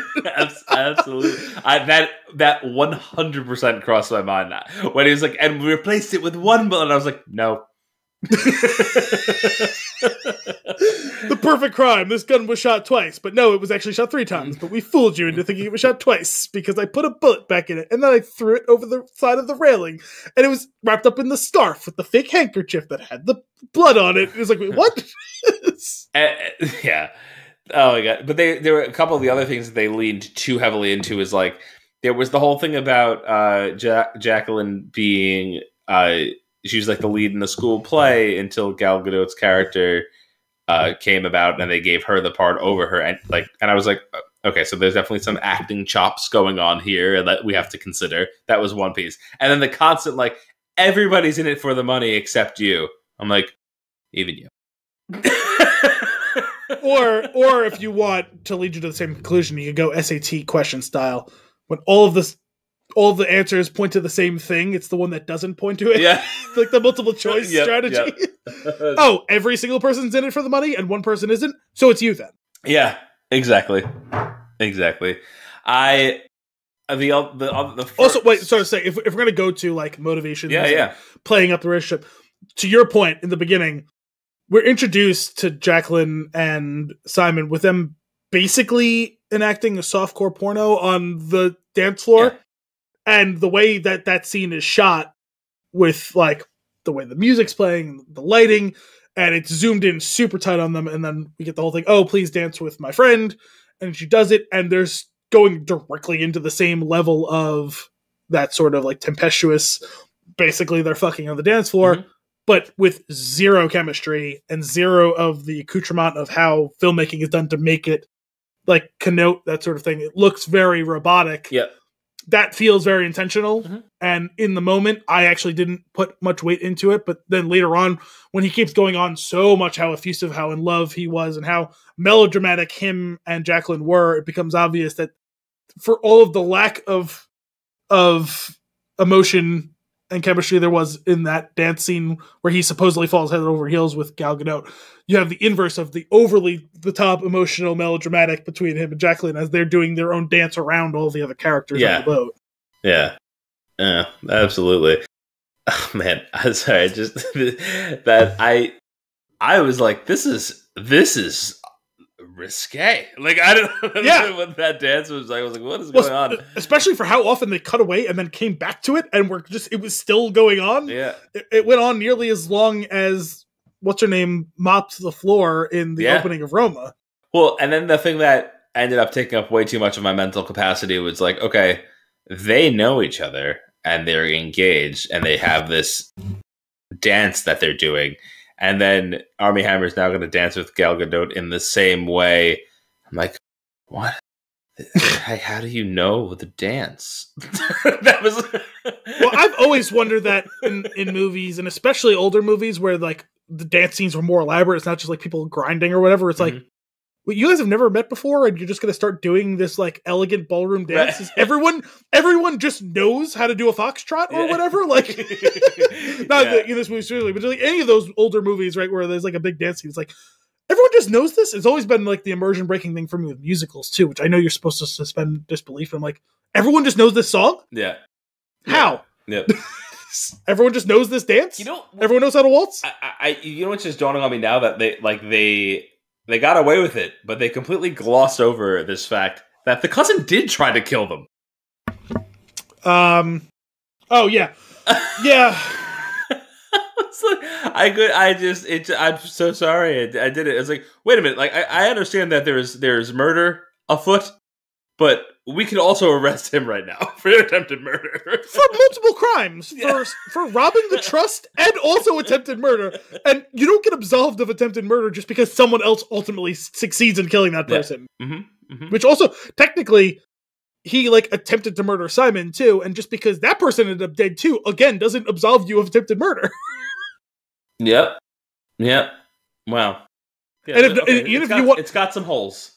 Even if those people died and we're going to absolve him of attempted murder, how about reckless endangerment? Someone else could have gotten hit too.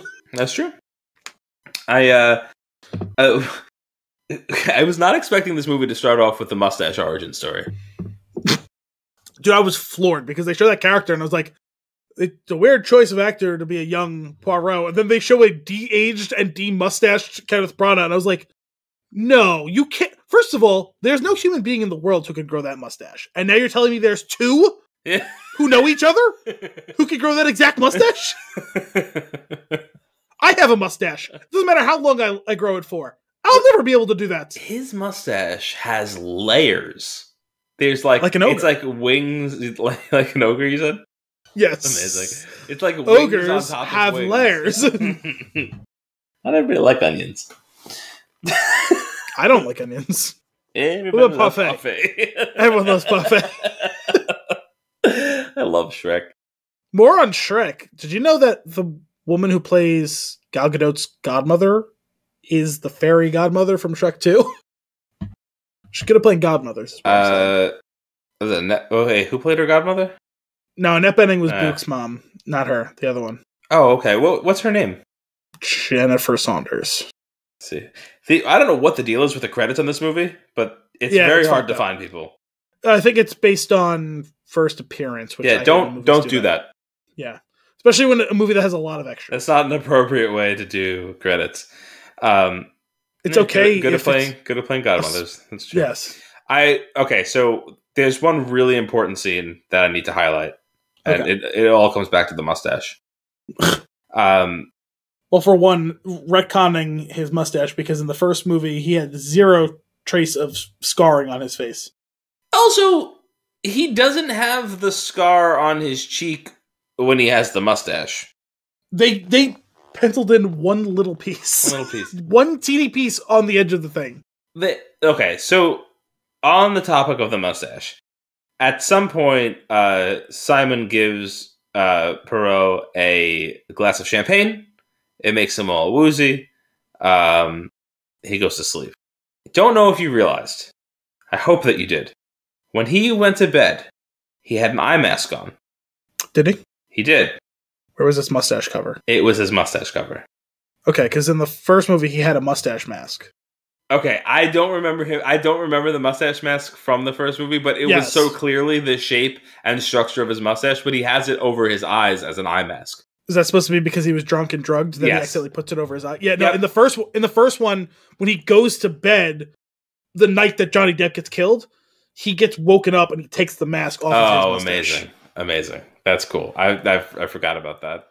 But that's the only scene you see it in. Okay, and I'll always remember it because who the fuck has a mustache mask? A guy who has that mustache. I forgot about that, and in this scene, I was like, that is not for his eyes.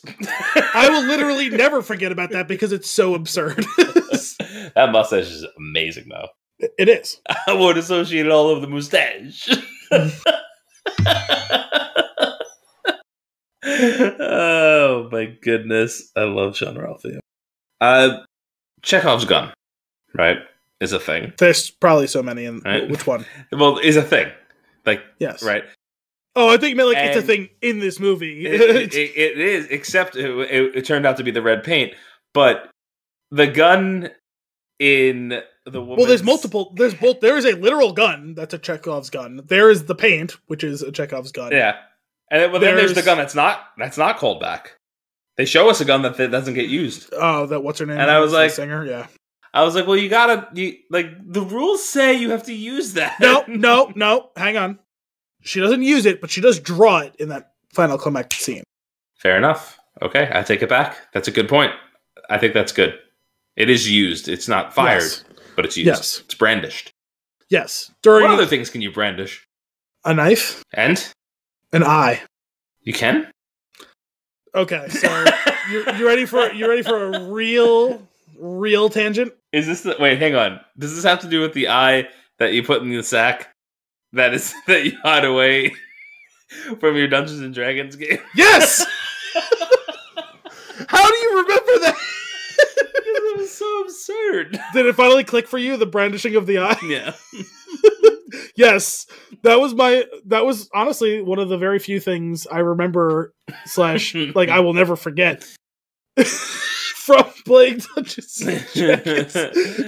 Can I brandish my eye? If you insist. I brandish my eye. Okay, nothing happens.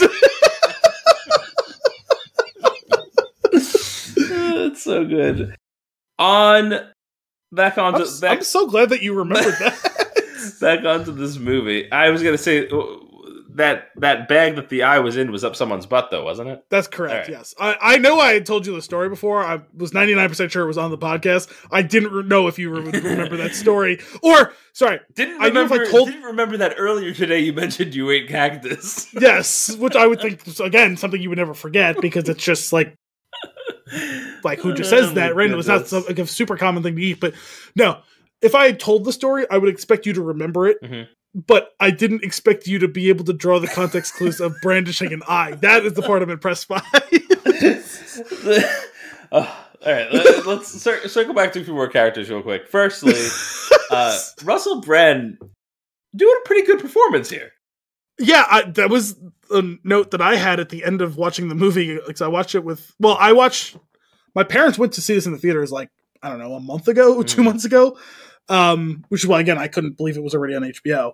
And so I was watching it, I was home alone with the dogs. I was watching it Sunday afternoon. Parents came home when I was about halfway through. So I sat down towards the end of the movie with me to watch, since they'd already seen it recently. And when it was done, I was like, I wouldn't really say I'm the biggest Russell Brand fan, and I don't know that he's necessarily a great actor other than just at playing Aldous Snow. Mm-hmm. He was legitimately pretty good in this movie, and cast way against type. He plays a lordly doctor in this. This is just not the Russell Brand character. I was vaguely impressed with his performance in this. I also liked that little storyline there of he's a lord, and he's like that's just a title that I have by birth. I am a doctor.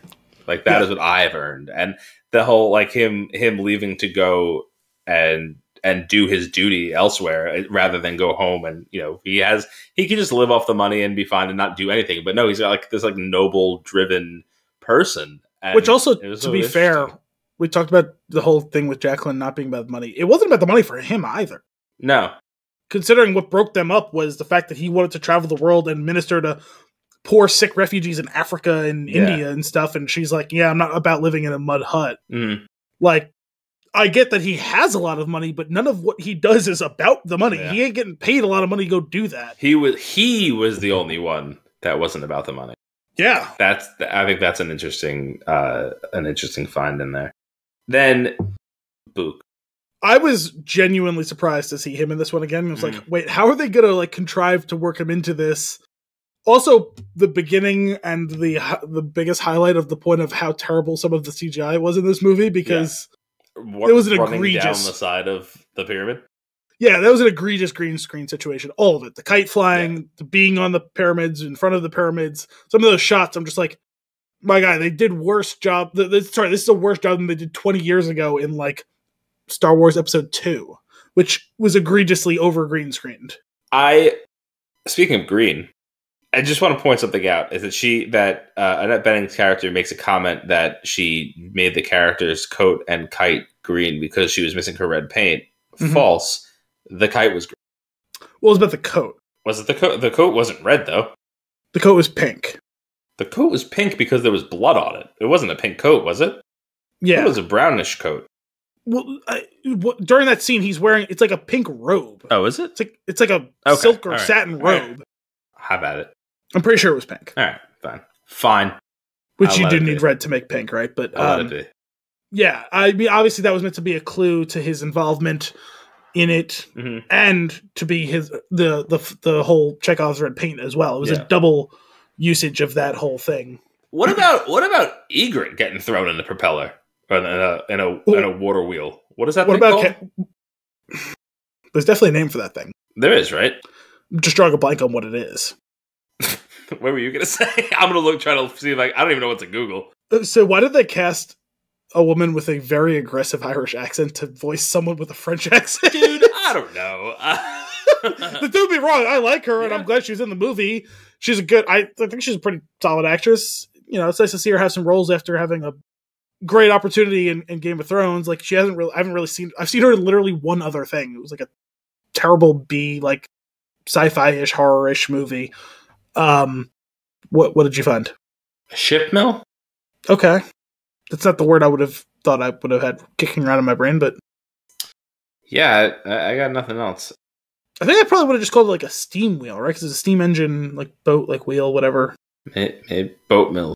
Water powered floating factories. The old-fashioned water wheel. No. All right, whatever. Water wheel. That's probably... Isn't that what I called it? I said, what is that water wheel called? Well, yeah, kind of, yeah. I don't know if you said water wheel or boat wheel or whatever, yeah. But yeah, no, she did fine. Passable enough French accent. I'm sure someone who speaks French would be like, you're an idiot. But, like, it was fine. I was just like, why would you cast... French accent, Ron Howard voiceover? It wasn't. Yeah. No, I don't object to her being in the movie in the slightest. Sure. Why she had such a thick brogue. Why would you cast her to speak with another accent that isn't range? I don't know. I mean, good for her, because like I said, it was passable enough. Like, yeah, very, very little screen time. Well, the problem is, like, she has a couple of scenes, really just the one big scene with screen time, and then like she just isn't in the movie for like 20-minute stretches, and then an egregious death. Yeah. I was shocked to find out it was her who was in that propeller. I was like, who the fuck is I was like, like, isn't everybody in the other room? Like, that was too much. Then to go back to Arrested Development again, when they pulled the body out and they showed who it was, I was like, her? Yeah. when they're like, the throat was slit in one clean motion with definitely was without finishing the sentence, everybody's like, and they look at the scalp, and Russell Brand is like, oh, come on, like I didn't do it. Same thing with what's his name when the gun is very clearly the 45. And it's like, so it's not him, right? Like, the scalpel's missing, so it's not him, right? Yeah. Also, though, again, he just seems so tired in that scene in a great way. Sure. Like, Like, it's not, like, can we just... We're wasting precious time because it's not me. I will go confine myself in my cabin just to show you how much it's not me. That person dies always. That's true too. But also though, her dying was yet another instance of just like screaming the fact that it was Simon, because she literally confesses, I'm gonna protect you. Well, two things. That, but also she confesses to literally just Poirot and Simon. Yeah. And then she turns up dead. Yeah. And only the two of them. Poirot did it. Well. I will say, I was kind of curious where it was headed in that final scene where they lock everybody in the room and he's got the gun trained on them, because he was definitely emotional. Mm-hmm. And I was like, is he going to shoot whoever actually did it? Like, I thought there was going to be like a vengeance thing. That's the first time it really touched him specifically, the fact that Book died. Even though he was very upset with him, he certainly didn't want him to die. Right.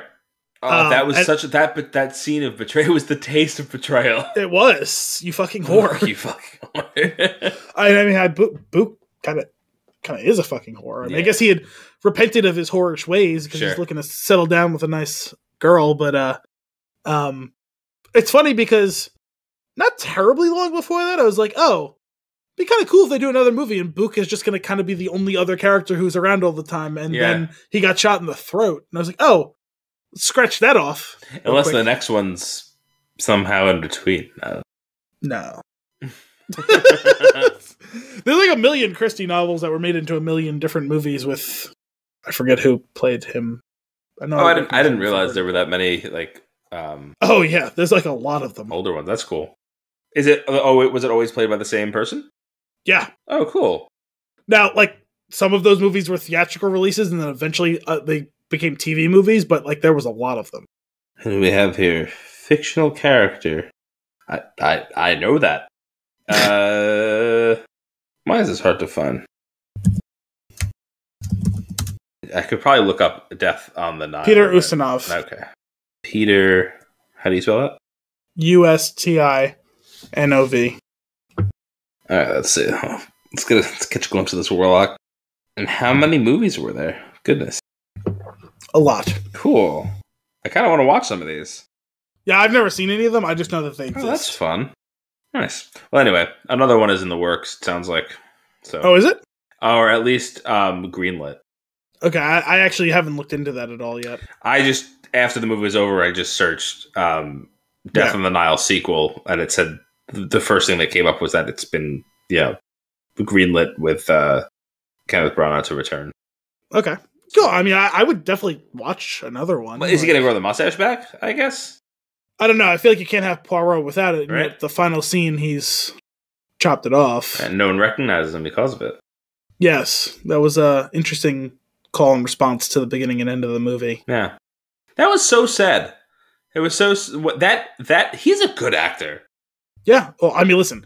He did all of those Shakespearean plays / movies for like years before anyone in like America knew who he was.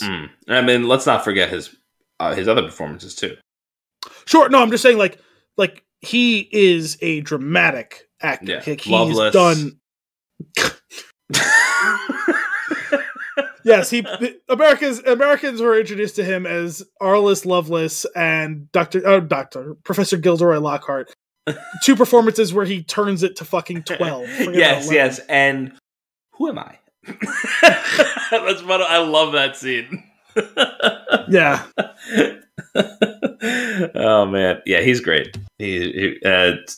I'll watch him more stuff for sure. Also, weirdly, he likes to play Russian villains too, like in the Jack Ryan movie and in Tenet. Like I just love that when he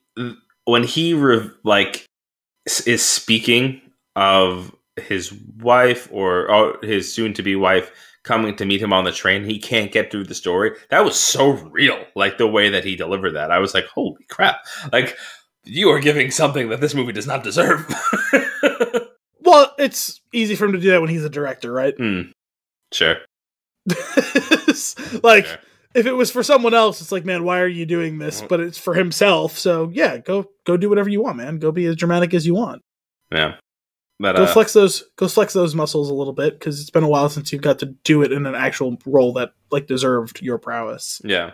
Go watch him be Hamlet, like the scene of like the To Be or Not to Be from like the early mid-90s as a movie. I remember seeing the scene. He's good. He's a really fucking good actor. I'll do that. What else you got on this one? Who do we miss?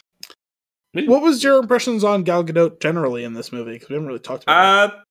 I'm not even just talking about the quality of the performance, just all of it. The character, everything.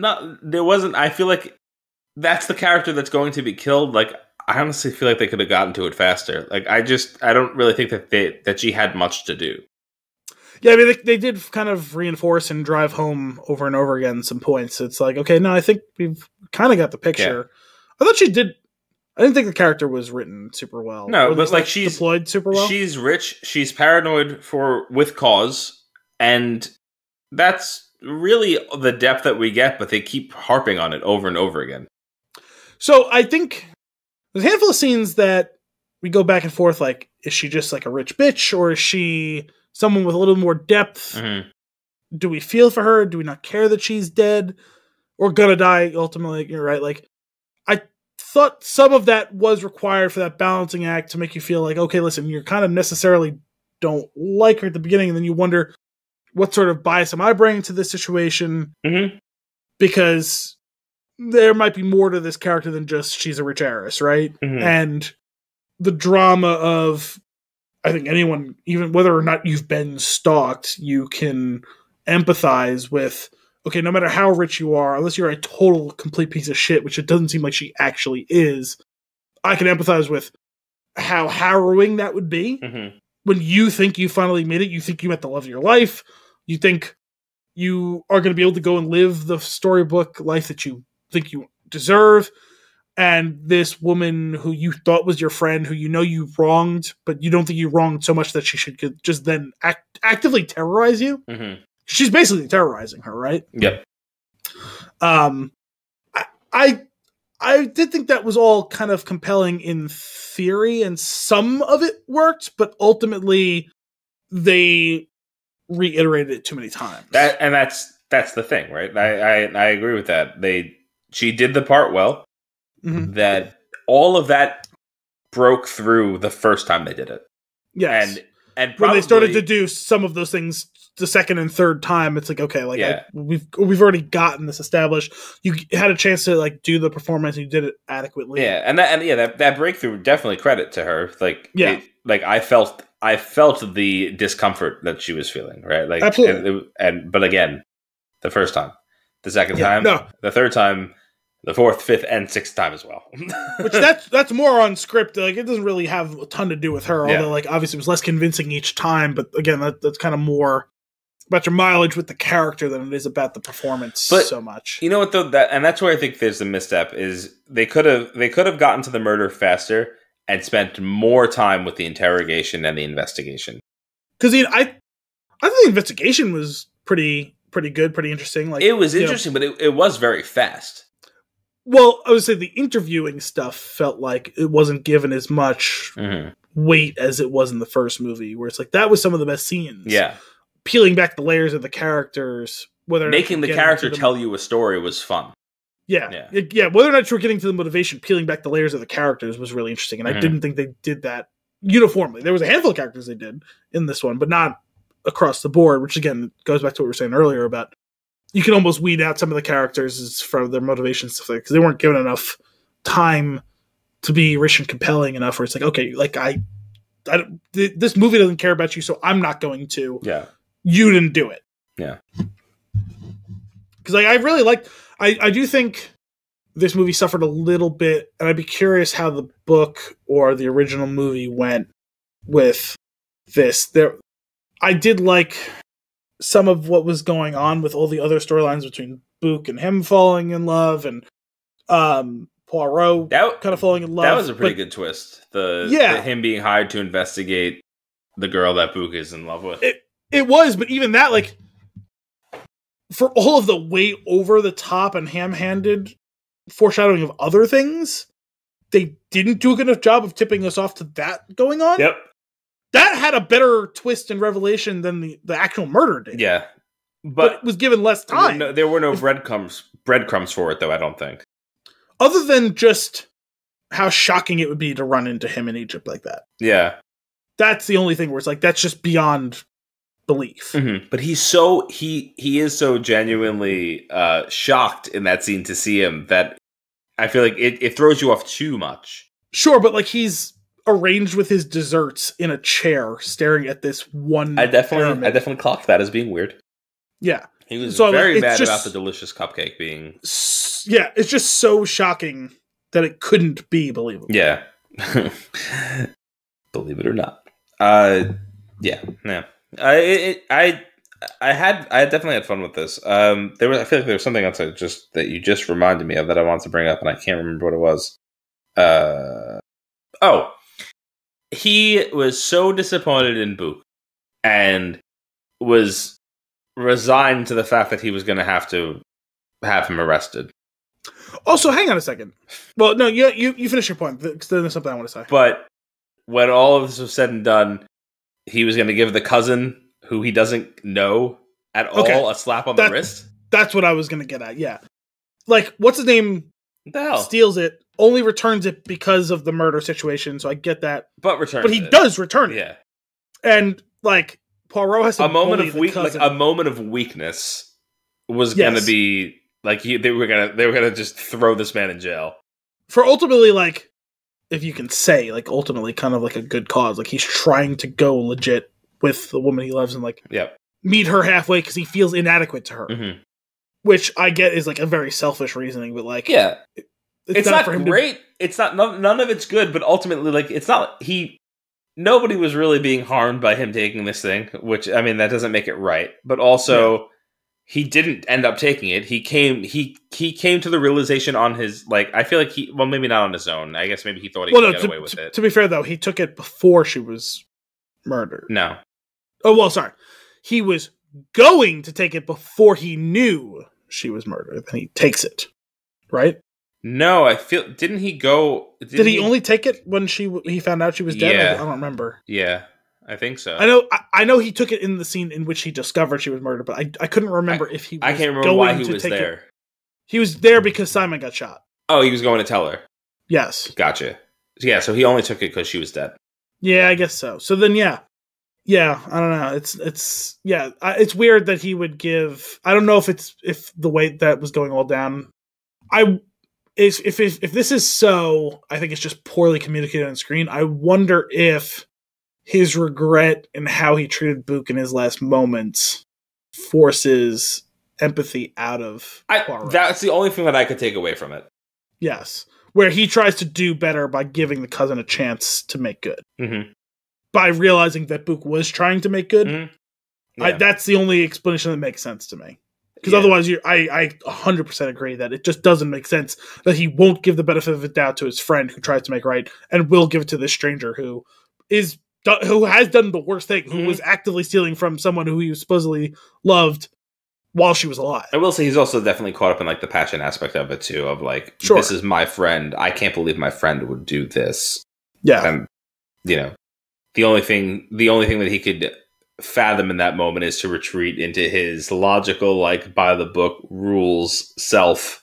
Well, you have to pay for these consequences. Like, we have to pay the consequences for these actions. Like, and then, like you said, like him dying, it all makes sense. It's not given enough time or like attention to be like, okay, that is what happened.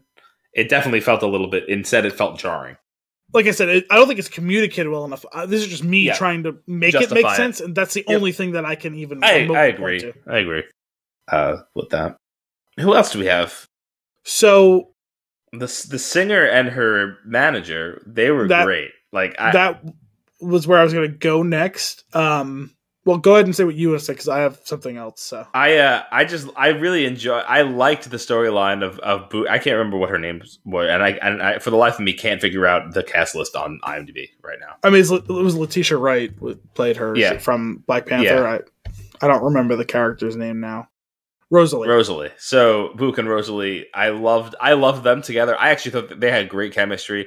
Especially considering they play off the whole cold lack of interaction. Mm-hmm. And then when you find out it's all a front, and that like when you actually get to see them, kind of behind closed doors, in the sense that like they can act like the way they want to act, it's like, oh, there, that was kind of nice to see. And then together. And then it's kind of fun that Book and Rosalie are in love, and Book's friend / father figure Perot is also falling a little bit for Rosalie's like aunt / mother figure.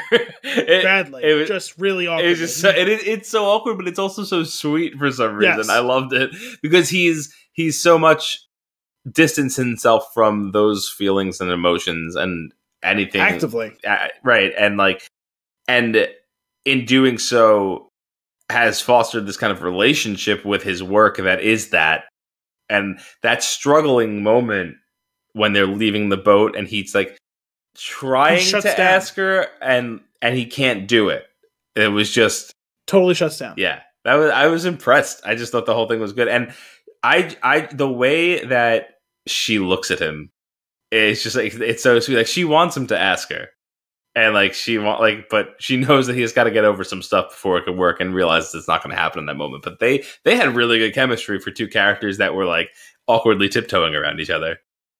Yeah, it felt kind of sort of like honestly, kind of even like, to draw back to Clue for a different reason, when you like pair off different characters, and then you kind of get to this pairing was funny for this reason, that pairing was interesting for that reason. Then you get to okay, well, we just have two characters left over. Let's just throw them together. And like at the surface, it looks like those would be those characters. Mm-hmm. Like, why? And then to like see that a relationship fosters between them over the course of it in a way that ends up being compelling. Yeah, that was great. So the only other point I had on them was, while I was watching for part of it, my mom was in the other room. She's like, "Oh, who is the woman who plays the singer? She looks familiar to me." And I looked up. I was like, "Yeah, I don't know." I'm scrolling through. I don't think this is what she recognized her from, but I realized I recognized her from something. Not that I recognized her while watching her on screen, because this was 25 years ago, but more. She was in Ace Ventura. Oh my God. She is the princess. I never in a million years would have guessed that was her. That's crazy. Right? Yep. The Wachadi princess. Oh my goodness. Remember when they're sitting on the log and they're blowing spitballs at the guy that is balancing on the totem pole? Yeah, who has to do it for like 48 straight hours or whatever? Yes. Yeah. He's good, but with my help, he could be the best. I also love when they're around like the having like the feast around the fire, and he's just talking to her while he's playing with like the zucchini things on his fingers. Yes. And he's eating out of the guano bowl, the fruit paste. Guano bowls. Collect the whole set. Oh man. That great white bat makes great white guano. I love that movie. Coming back to bats, full circle. Yeah, for sure. That I would have never. I recognized her, but would have never clocked that. Yeah, it took me digging through IMDb to figure out what my mom could possibly know her from. That's insane. Oh my goodness. That's I'm thrown now. The other weird thing was I thought the girl who played Jacqueline seemed familiar, and I definitely don't know her from anything. The only thing I could think of was I was kind of half watching when she first had her first speaking line, because I didn't know she was going to be one of the major characters at first. I thought the whole dance scene was more going to be about something big was going to happen in the club while Poirot was watching. Uh-huh. And then ultimately, like, when Gal Gadot comes to her and it's like, oh, okay, no, so she's a part of the thing. And she starts speaking, but I was looking down at my phone. I was like, that sounds like Emma Watson. Huh. It's not her. No. She doesn't look anything like her, but she sounded like her. That's funny. I have no idea what she's from, though. I didn't recognize her. She's in the TV series Sex Education. Maybe. Yeah, I think my sister it's constantly. That. I feel like that Netflix trailer always plays. Like if I'm flipping through stuff. I think I haven't really watched much on Netflix in a while, but my sister watched that show, so maybe I kind of sort of caught her while she was watching it. But, could be. Yeah, I didn't. I mean, I know the name of the show, but I don't know her from that. But yeah, no, it was just a weird phenomenon. I was like, oh, that sounds like Emma Watson, but it's definitely not her. Mm-hmm. The other thing is this the last thing we see Army Hammer in? I don't know. What's the deal with him again? Does he eat people? Maybe. He maybe. Undetermined. Was it just like an overblown thing? It's possible. Okay. I just think we're never going to hear about him again. But I mean, disappear. That was a while ago that happened, right? And well, I guess this movie was probably been done for like a year and a half or something like that. Yeah, I think they had already finished shooting this before. Let me see if I could find him and see if there's anything coming up with him in it. I mean, he might be in something that like 4 people will watch, but I don't think he's going to get a major role again. Oh, he actually doesn't have anything. Yeah, that's not surprising. Listed. Weird. It's a shame. He was good as Ord. As who? Ord. In Free Fire. Oh, that was his name? I don't remember anybody's name. I'll never forget it. Who's named Ord?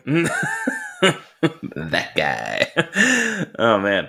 What we didn't touch on the godmother much, but I actually thought that storyline was really sweet. The idea, like, I liked that whole concept of like, yeah, we had money and we took care of everyone and we were swindled out of it. And they all lost their jobs, and some of them never worked again. Like, that whole thing was... Was it we, or was it just her partner? Wait. The godmother's nurse. Yes. The nurse and her husband. Yes. Had money. Okay. They came from money. They had an estate, it sounded like, where they... So the way you said it, it sounded like the godmother and the nurse together. No. The nurse and her husband, I think it was her husband, they had money. They obviously the godmother has money too, but a different side, and like that. But they found each other, and like this just under the circumstance, and like that. I just thought like the reveal of that story was like kind of dark but sweet. Like just like it's throwaway. It really doesn't have any impact on anything else going on except for an alibi of a reason why she acted a certain way. But like, to have that little extra bit of nuance written into the character, like to develop a character that you're not actually going to spend any time with, I thought was an interesting choice. Like she could have just been there, and you probably wouldn't have questioned it. But instead, they give you something, like they give you a building block for that character. And I thought it was a little abrupt, but ultimately it was an interesting. Like, just, like, and how and why it came out. But, like, I ultimately thought it was an interesting enough storyline, I also loved, and now you're accusing me of murder? And then Book goes, he accuses everybody of murder. It's true. Yeah. I like that line. I do think they played up the slapstick with Poirot a little bit more in this, which was kind of surprising. It's not necessarily inherently a good or bad thing. I think for some scenes it definitely worked, and some scenes I kind of felt like it cheapened him a little bit. Yeah, I can see that for sure. Cool. You have any other notes on this one? No, I think we kind of tackled all the good stuff. Sweet. I'm looking forward to another one, whenever that may be. Yeah, did you see which one it will be? No, it didn't say. Okay. It's probably this is working. Do another one. Well, I don't know how chronological the stories were in the book form or in the original movies, so I don't know if they can move around and pick and choose which one they think will be the strongest one. Because the only two off the top of my head I could tell you was this one on the previous Murder on the Orient Express and Death on the Nile. I know that there's, like I said, a bunch more of them. I might recognize a name or two if I read the titles, but off the top of my head I could not give you another one of them. So. I don't know which. At the end of the day, even if these movies were bad, it will have all been worth it for the Josh Gad, Daisy Ridley trying to get Star Wars information out with Dame Judi Dench. It was so good. It was. Well, that's all for this week's episode of Flix and a Six. We hope you enjoyed it. As always, if you have a movie for us to review or nuggets for us to discuss, you can send those requests to flixandthesix@thespintune.com. Tune in next week for more movie and beer goodness. Until then, I'm Anthony Costanzo. I'm Al Bielsi. Thanks for coming out.